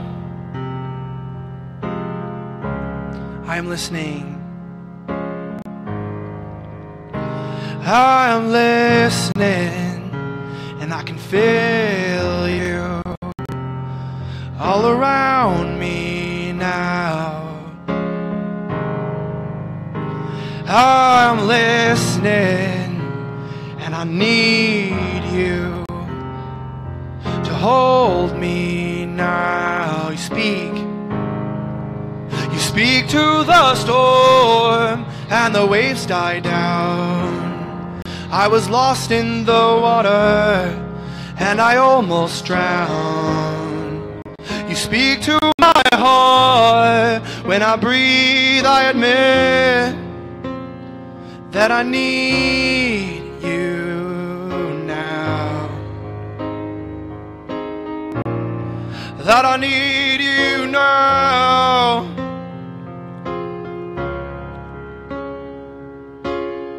I lift my eyes up to the mountains above. Where does my help come from? It comes from the one I love. And I am lost without you. When I breathe, I admit that I need you.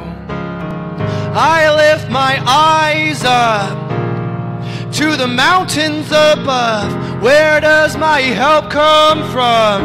It comes from the one I love. And I am lost without you. When I breathe, I admit that I need you now. That I need you now.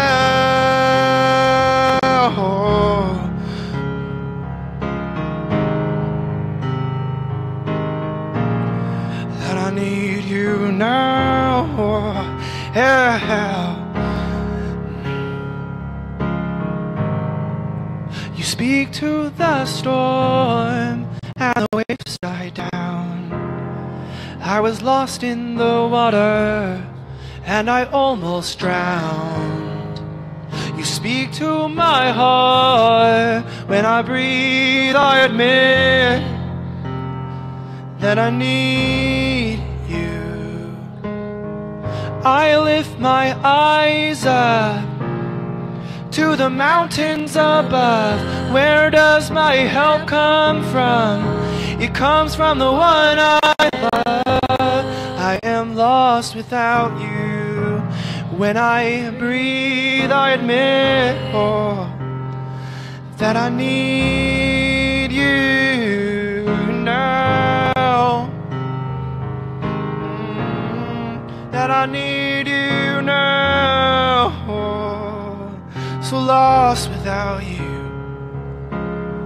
Just an orphan child trying to seek his way back home. I'm lost without a guide, Lord. I need your loving hand. Too many years I've strayed away, but I know forgiveness comes to those who ask and obey. You're the God of the dead and the God of the living. You're the God of the past and the future, I know, but you're present, Lord, here right now. Lord, you are present with us right now. You are present, Lord. You are present with us right now.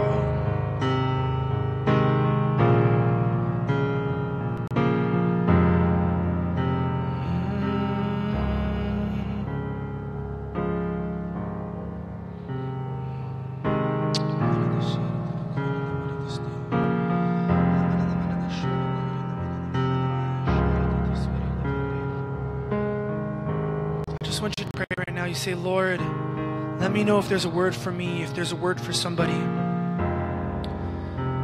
Lord, do you want, do you desire, do you have me to receive gifts of the Spirit tonight? We're going to have an opportunity tonight to be baptized with the Holy Spirit. I'm not even going to explain it to you. I just want you to experience it. It doesn't need to be explained. It just needs to be lived. You know what I mean? We need less explaining, more living. The mic over there is opened by Aubrey.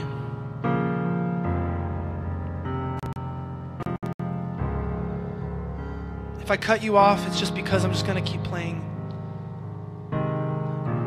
If you have a word from the Lord, let's just sit quiet. I want you to come up. I want you to share it. And if someone's up there, you just sit in the front row. If you have a word for somebody, don't be afraid. Approach them. Approach them in the name of Jesus.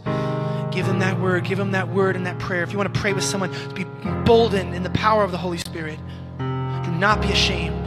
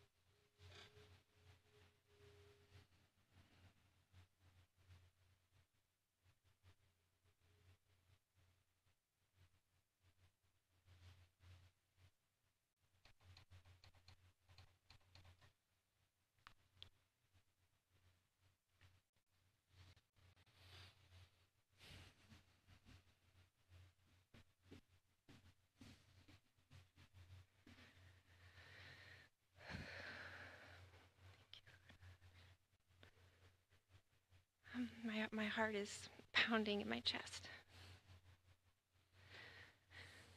as I came into this place as a visitor and joined together with my brothers and sisters in Christ.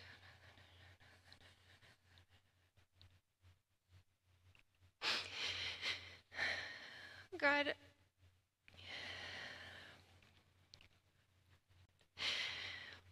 we're standing here as your children, crying out to you, whether that's with tears or prayers. Lord, we are crying out to you.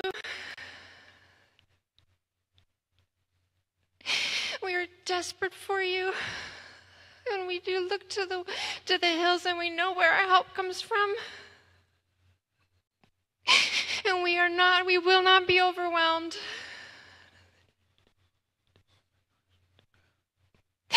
But we are desperate for you.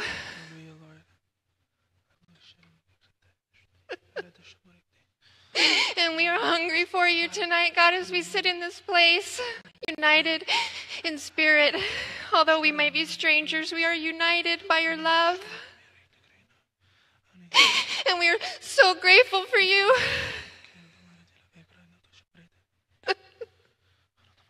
And we cry out to you, God, that you say that you bend down and you hear our prayers and you are close to the brokenhearted. And I know I'm not the only one here tonight who is brokenhearted.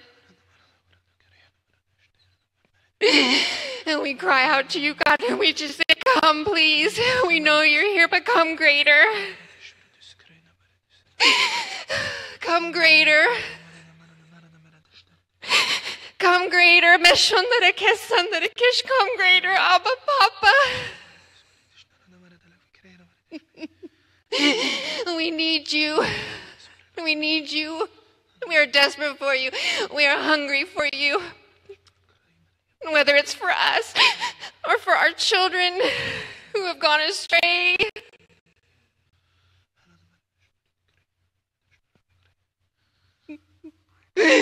We know, God, that you and only you can help. We love you, Lord. We just love you. We love you so much. Hallelujah, Jesus. Hallelujah, Lord. We love you. We love you. Oh, Jesus. We love you.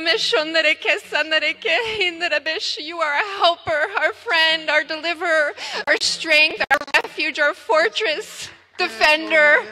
Thank you, God, that you are here for us.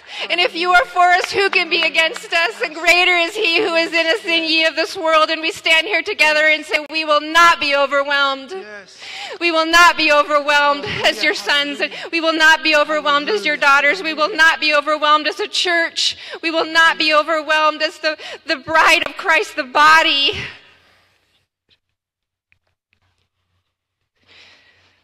And we put this out. Hear ye this day, kingdom of darkness. You have no right and you have no power. It was taken at the cross.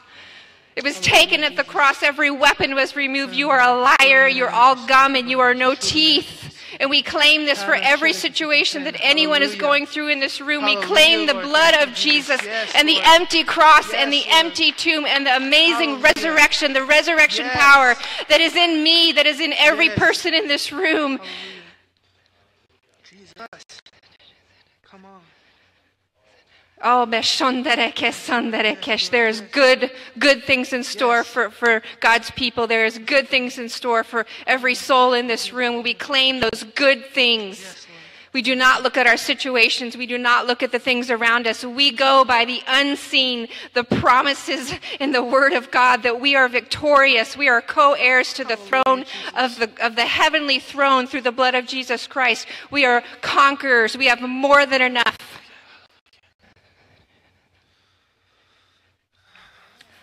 Hallelujah. Speak to your church, Lord. You speak, Lord. You speak, Lord. And we thank you, God, we thank you. We are so grateful for the gift Oh, Beshondarekes, the gifts of the Spirit. Hallelujah, Jesus. Thank you, God, that the gifts of the Spirit are here.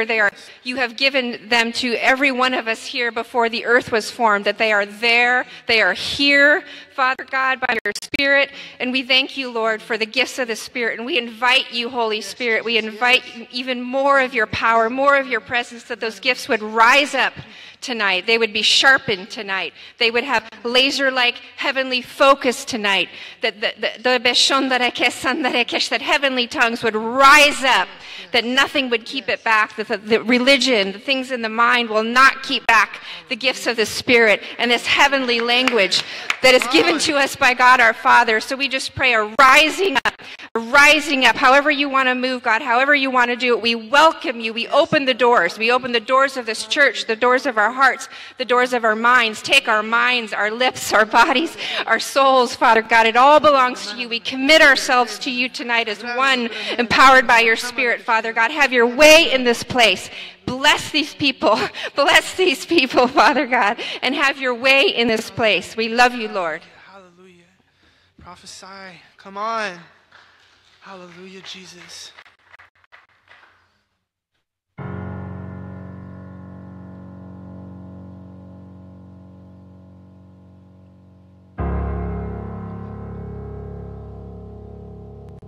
Can you feel him moving?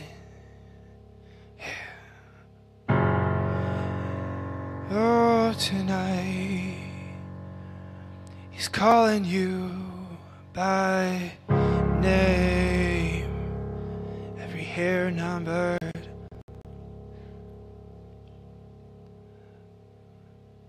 I don't want, Lord, to be set down.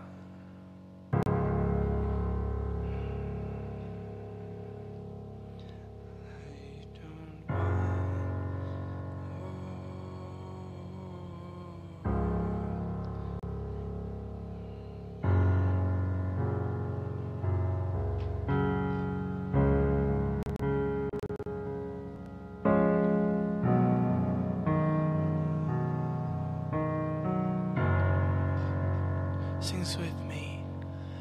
I don't want any other lovers. I don't want any other lovers. Sing that together. I don't want any other lovers. I don't want any other lovers. You can take it all. You can take it all. Take it all. Just give me Jesus. Just give me Jesus. You can take it all. Take it all. Just give me Jesus. Just give me Jesus. And all my devotion belongs to this man. Yeah. And all my devotion belongs to this man. I don't want any other lovers. I don't want any other lovers. I don't want any other lovers. I don't want any other lovers. 'Cause you can take it all away. Just give me Jesus, my precious Jesus. Oh, 'cause you can take it all all the way. My God, I just want beautiful Jesus, my nail-pierced Jesus, yeah. And all my devotion, yeah, it belongs to this man. And I'm not ashamed. Are you ashamed that all my devotion, it belongs to this man? I don't want any other lovers, no, I don't want any other lovers. I don't want any other lovers, no, I don't want any other lovers. 'Cause you can take it all, take it all. Give me who? Just give me Jesus. Oh, just give me Jesus. You can take it all, take it all. Just give me Jesus. Just give me Jesus. And all my devotion belongs to this man. And all my devotion belongs to this man.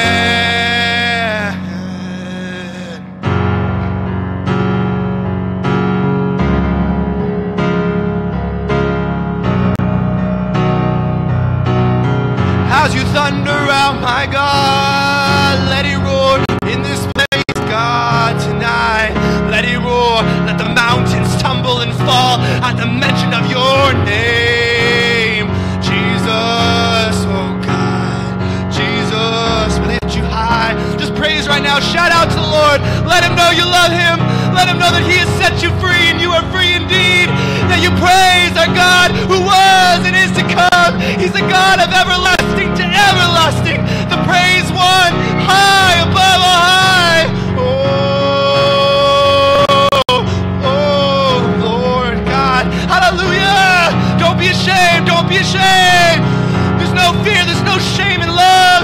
God is perfect love, and where perfect love is, it casts out all fear. Oh, shout it out, shout it out, shout it out. My God's alive. Oh, shout it out, he's alive. Shout it out, my God's alive. Sing that with me. Shout it out, my God's alive. Yeah, we sing. Shout it out, my God's alive. Shout it out, my God's the King. Yeah, sing it. Shout it out, my God's the King.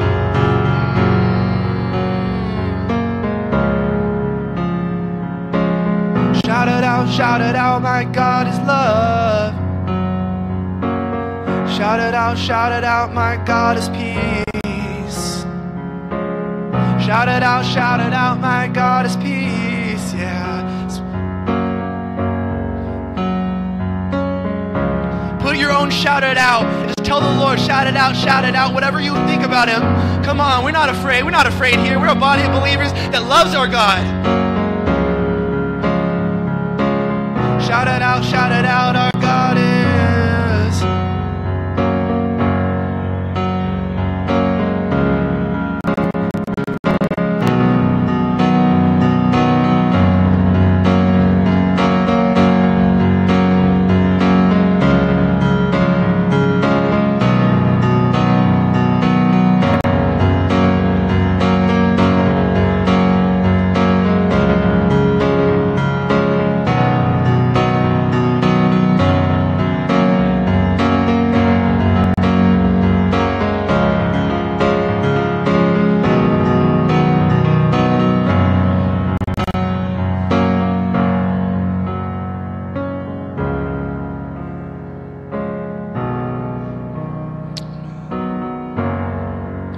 mic is open, and let your heart be even more open.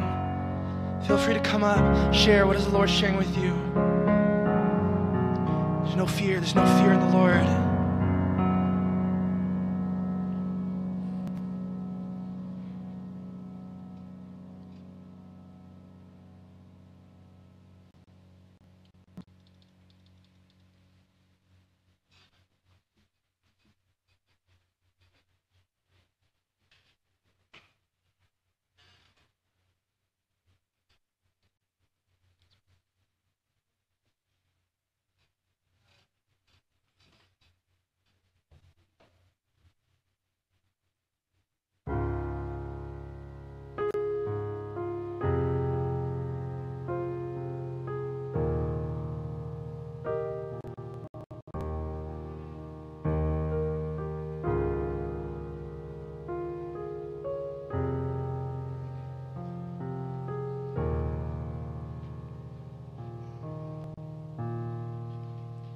You are life, you are love, you bring light to the darkness, you give hope, you restore every heart that is broken. And great are you, Lord. It's your breath in our lungs, so we pour out our praise. We pour out our praise. It's your breath in our lungs, so we pour out our praise to you only.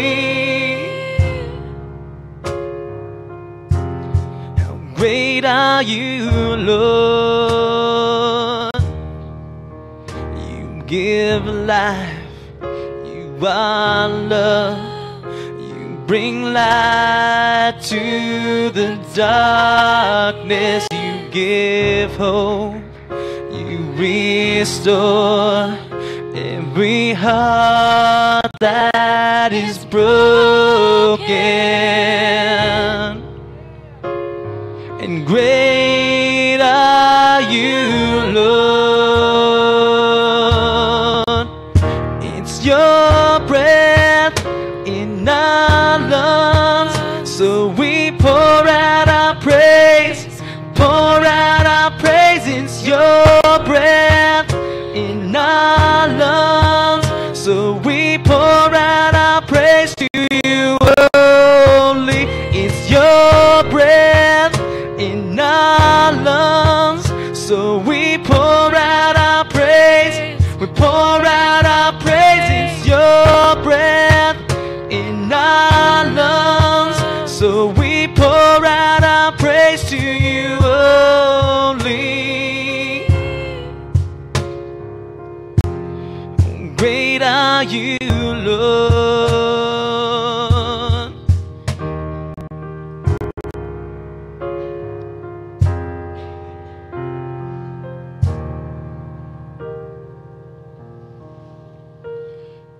All the earth will shout your praise. Our hearts will cry and these bones will sing.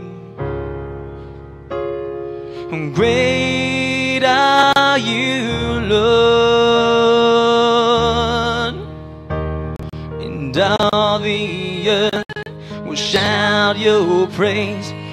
Hearts will cry and these bones will sing. Great are you, Lord. One more time.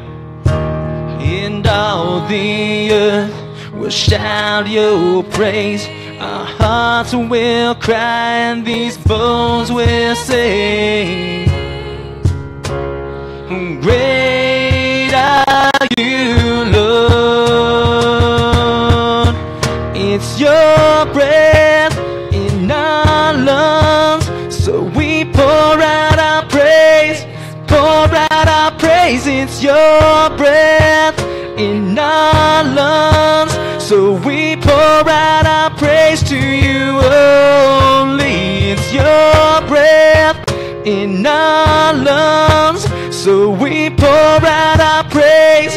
We pour out our praise. It's your breath in our lungs. So we pour out our praise to you only. Oh, great are you, Lord.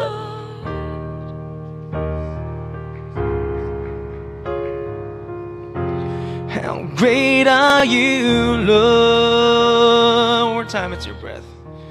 It's your breath in our lungs. Pour out our praise, pour out our praise. It's your breath in our lungs. We pour out our praise to you, Lord. It's your breath in our lungs. Lord, we pour out our praise. It's your breath in our lungs. We pour out our praise to you only.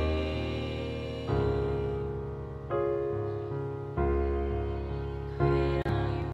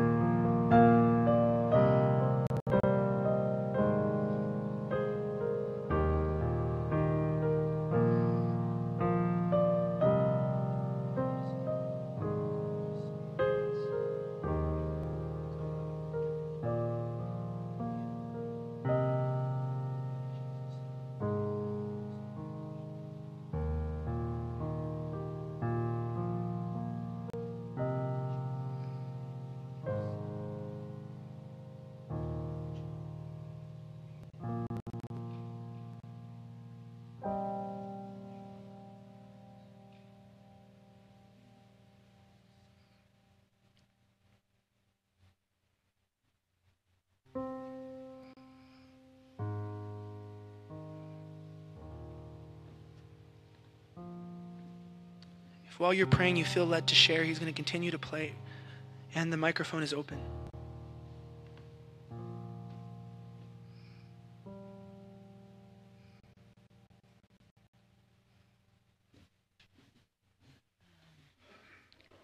This is just a word of encouragement for everybody that's in here.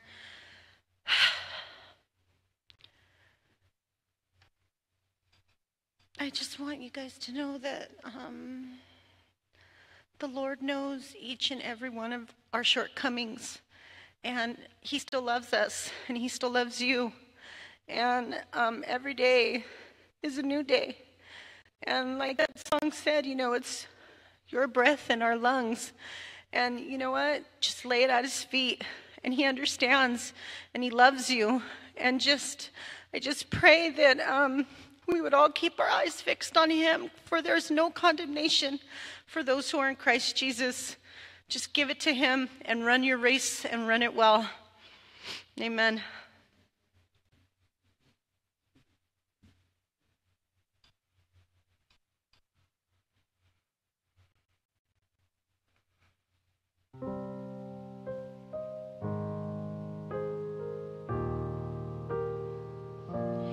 There is power in the name of Jesus. There is power in the name of Jesus. There is power in the name of Jesus to break every chain, break every chain, break every chain. To break every chain, break every chain, break every chain. Oh, there is power in the name of Jesus. Yes, there is power in the name of Jesus. Oh, there is power in the name of Jesus to break every chain, break every chain, break every chain. Yes, to break every chain, break every chain, break every chain. Oh, sufficient sacrifice, so freely given, such a price. But our redemption, oh, heaven's gates swing wide, swing wide. Yes, all sufficient sacrifice, so freely given, such a price for our redemption. Heaven's gates swing wide, Lord, swing wide. There is power in the name of Jesus. Oh, there is power in the name of Jesus. Yes, there is power in the name of Jesus to break every chain, break every chain, break every chain. Yeah, to break every chain, break every chain, break every chain. 'Cause there's an army rising up. Yes, there's an army rising up. We are that army rising up to break every chain, break every chain, break every chain. Yes, to break every chain, break every chain, break every chain. Oh, there's an army rising up. Yes, there's an army rising up. You are that army rising up to break every chain, break every chain, break every chain. To break every chain, break every chain, break every chain. 'Cause there is power in the name of Jesus. Yes, there is power in the name of Jesus. Oh, there is power in the name of Jesus to break every chain, break every chain, break every chain. Come and break every chain, break every chain, break every chain. Jesus, break every chain, break every chain, break every chain. Yes, Jesus, break every chain, break every chain, break every chain.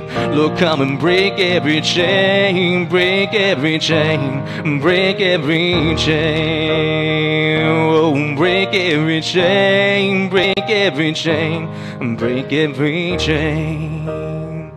Oh, Lord, break every chain. Lord, break every chain. Come and break every chain. Break every chain. Oh, Lord, break every chain. Yes, break every chain.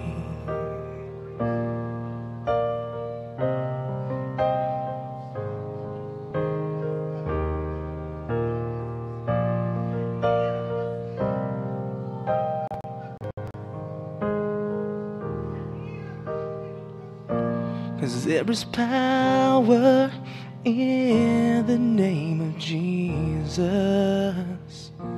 Oh, there is power in the name of Jesus. Oh, there is power in the name of Jesus to break every chain, break every chain, break every chain.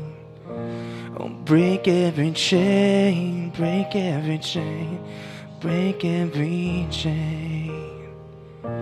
Lord, break every chain.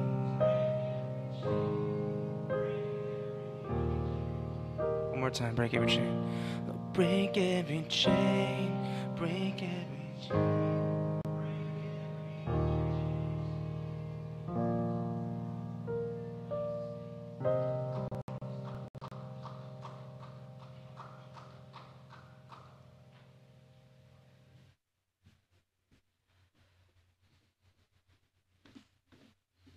When Elijah was talking about the wings of the Lord, I've always thought of like, a chicken. We go under his arm like that.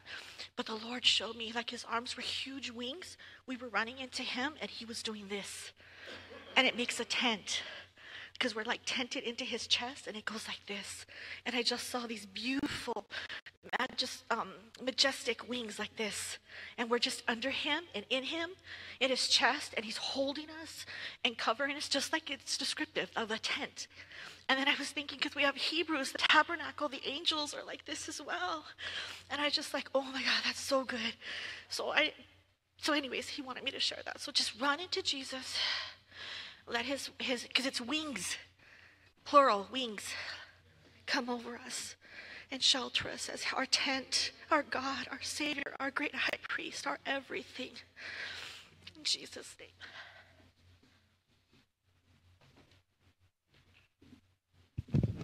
Right now, we're going to have an opportunity, if you want to be baptized in the Holy Spirit, if you want a filling, a power of the Lord to come upon you, be blown away by the Lord, guys. Right? Isn't it amazing? You get lost. I get lost. Let's get lost in the Lord.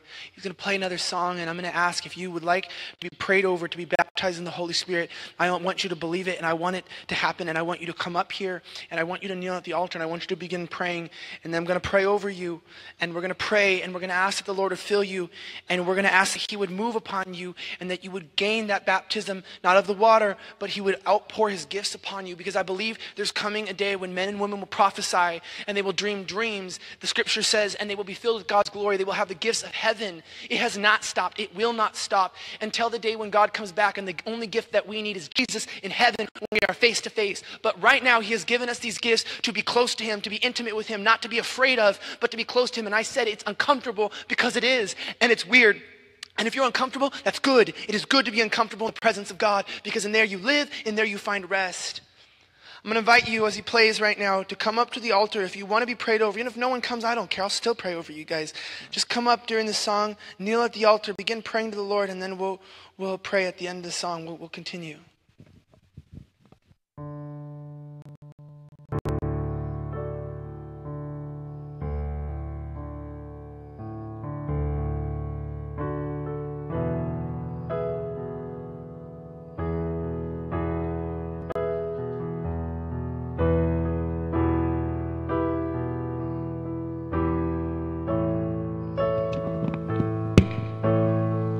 I didn't come up here by choice, but the Lord made me come up here, so maybe this might be for either me or one of you guys out there. But as we're talking about that tent, the Lord was just saying that you could go ahead and pitch a tent anywhere, any place. So wherever you're at in your place in your life, just remember to pitch that tent. You know, you could do that at school, church, down the block, jail, whatever. But you could pitch a tent anywhere.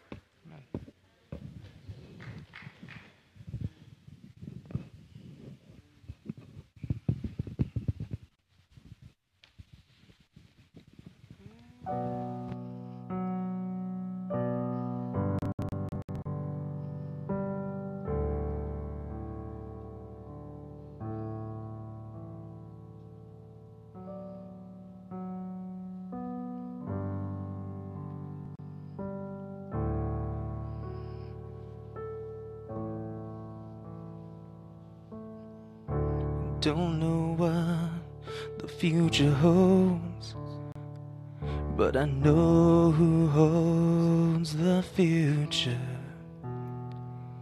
And I know I'll rest securely in the palm of his hands.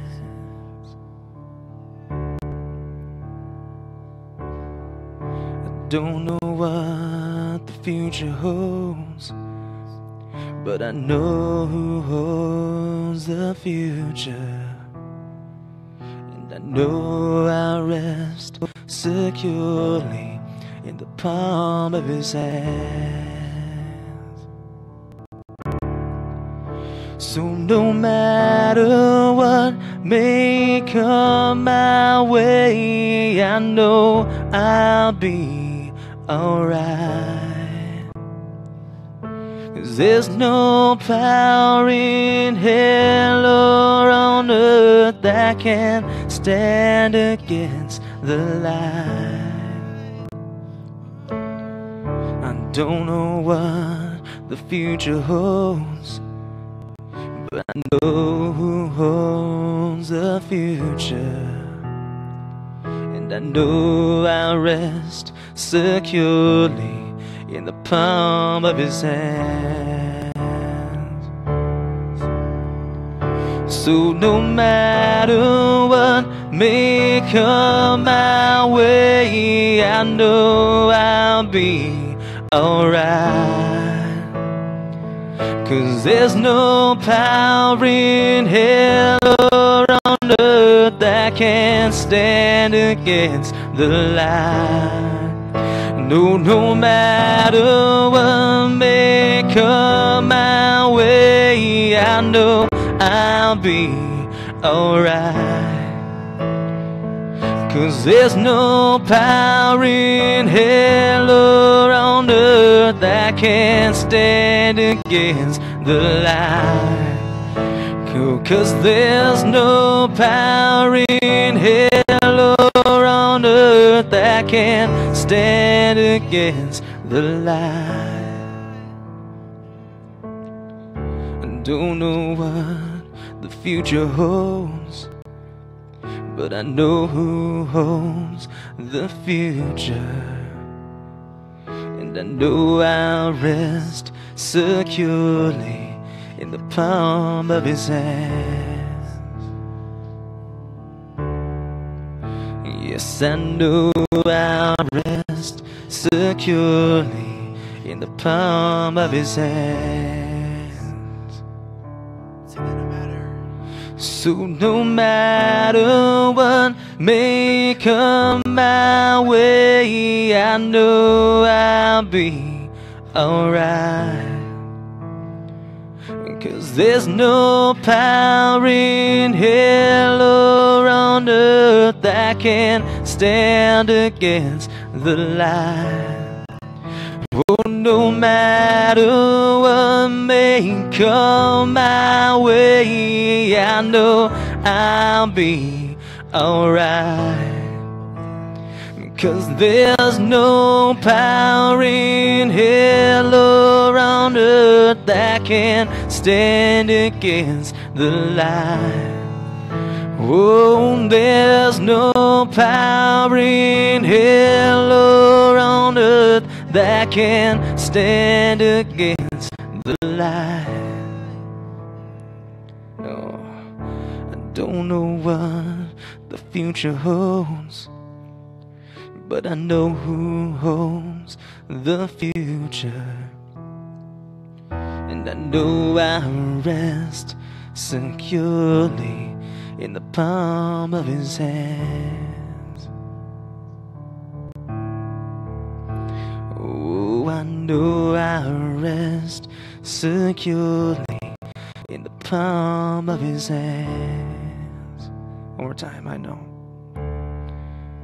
Lord, I know I'll rest securely in the palm of his hand.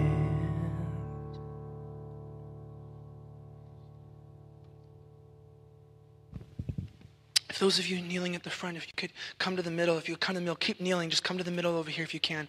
Come to the middle. Lord, we just come into your throne room. I need everyone to agree with me, please. Just agree with me, the saints, would you please? Lord, we come to you, Lord God. We come to you right now by your power. Lord, we come to you by your Spirit. We come to you with nothing, knowing that you are everything. We come to you asking for nothing except for you, because you are our everything. Let all divisions, let all walls, all voids be dropped right now in the name of Jesus. Lord God, may all divisions right now in our hearts towards people, Lord God, and may any bitterness, may it be dropped in the name of Jesus. May a well spring up in our lives right now in the name of Jesus. Father, any sort of jealousy, any sort of rage, any sort of shame, Lord God, we drop it at the cross in the name of Jesus. Lord God, right now, if there be any pride in us, any encountering of anything that is not of you, Lord God, wash it away in the name of Jesus. Like a raging river, Lord God, wash us clean in the name of Jesus. Father, we call upon you right now by the power of the Holy Spirit, by the blood of your testimony, Lord God.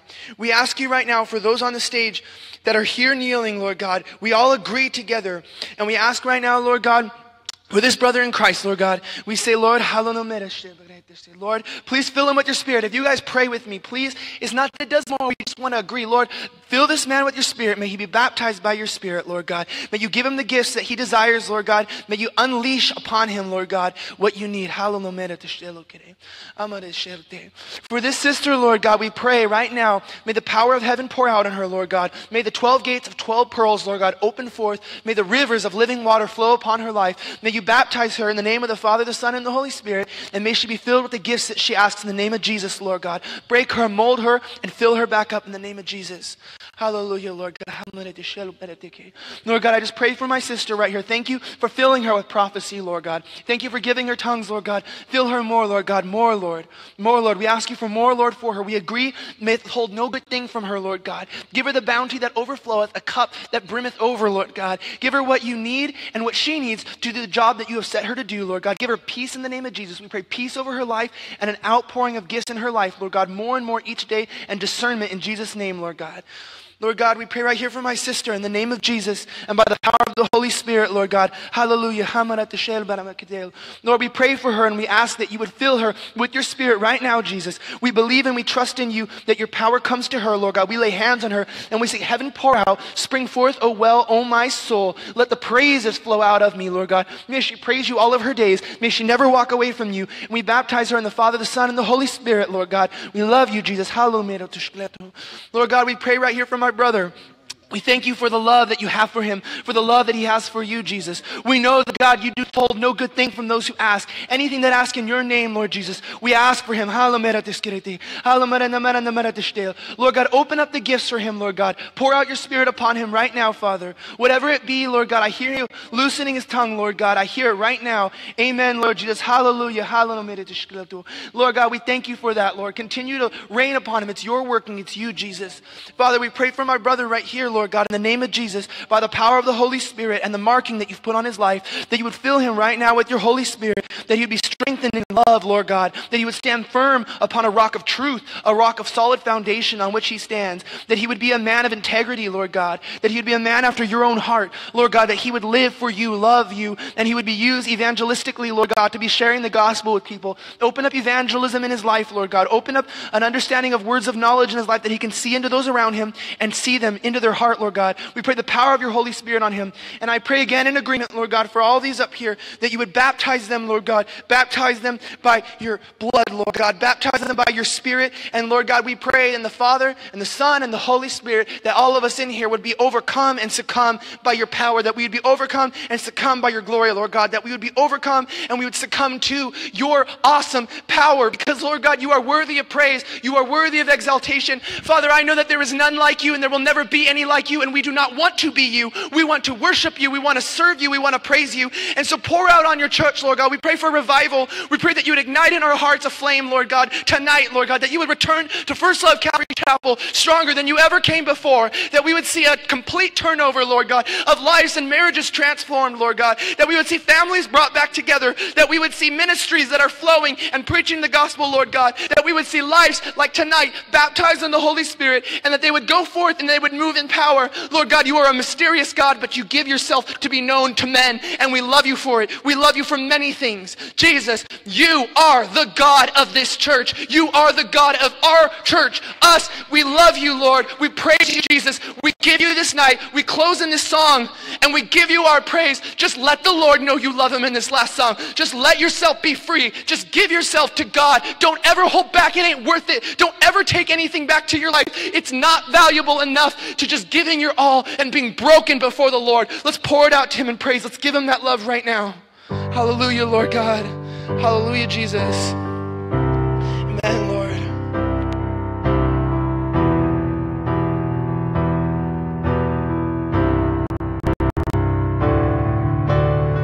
There's no place I'd rather be.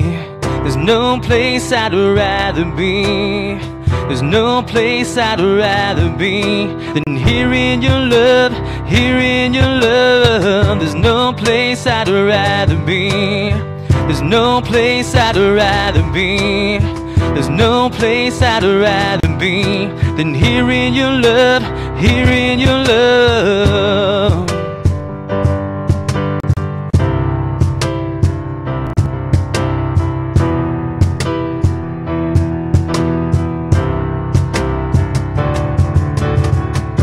Set a fire down in my soul that I can't contain, and I can't control, 'cause I want more of you, God.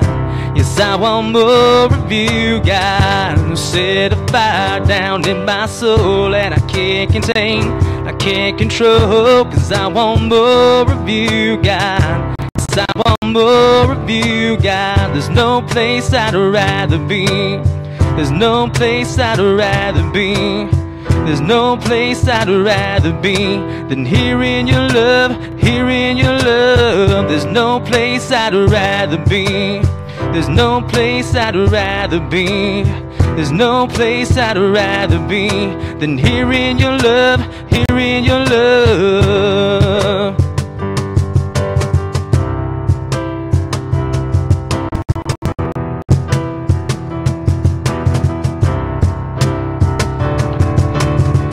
So set a fire down in my soul that I can't contain, I can't control. 'Cause I want more of you, God. Yes, I want more of you, God. Oh, set a fire down in my soul that I can't contain, I can't control. 'Cause I want more of you, God. Yes, I want more of you, God.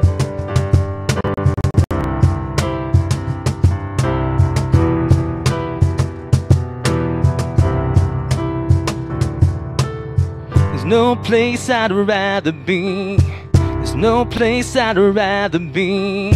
There's no place I'd rather be than here in your love, here in your love. There's no place I'd rather be. There's no place I'd rather be.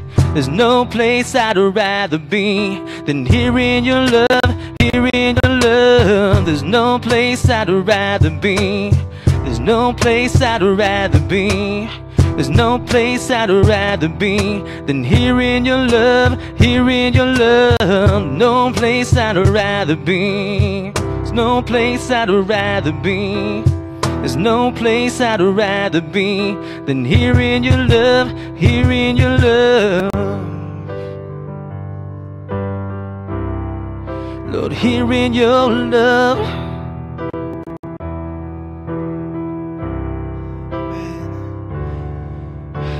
Bless you. May the Lord keep you. May He cause His face to shine brightly upon you as you go out into the world as more than conquerors, more than victors in Jesus.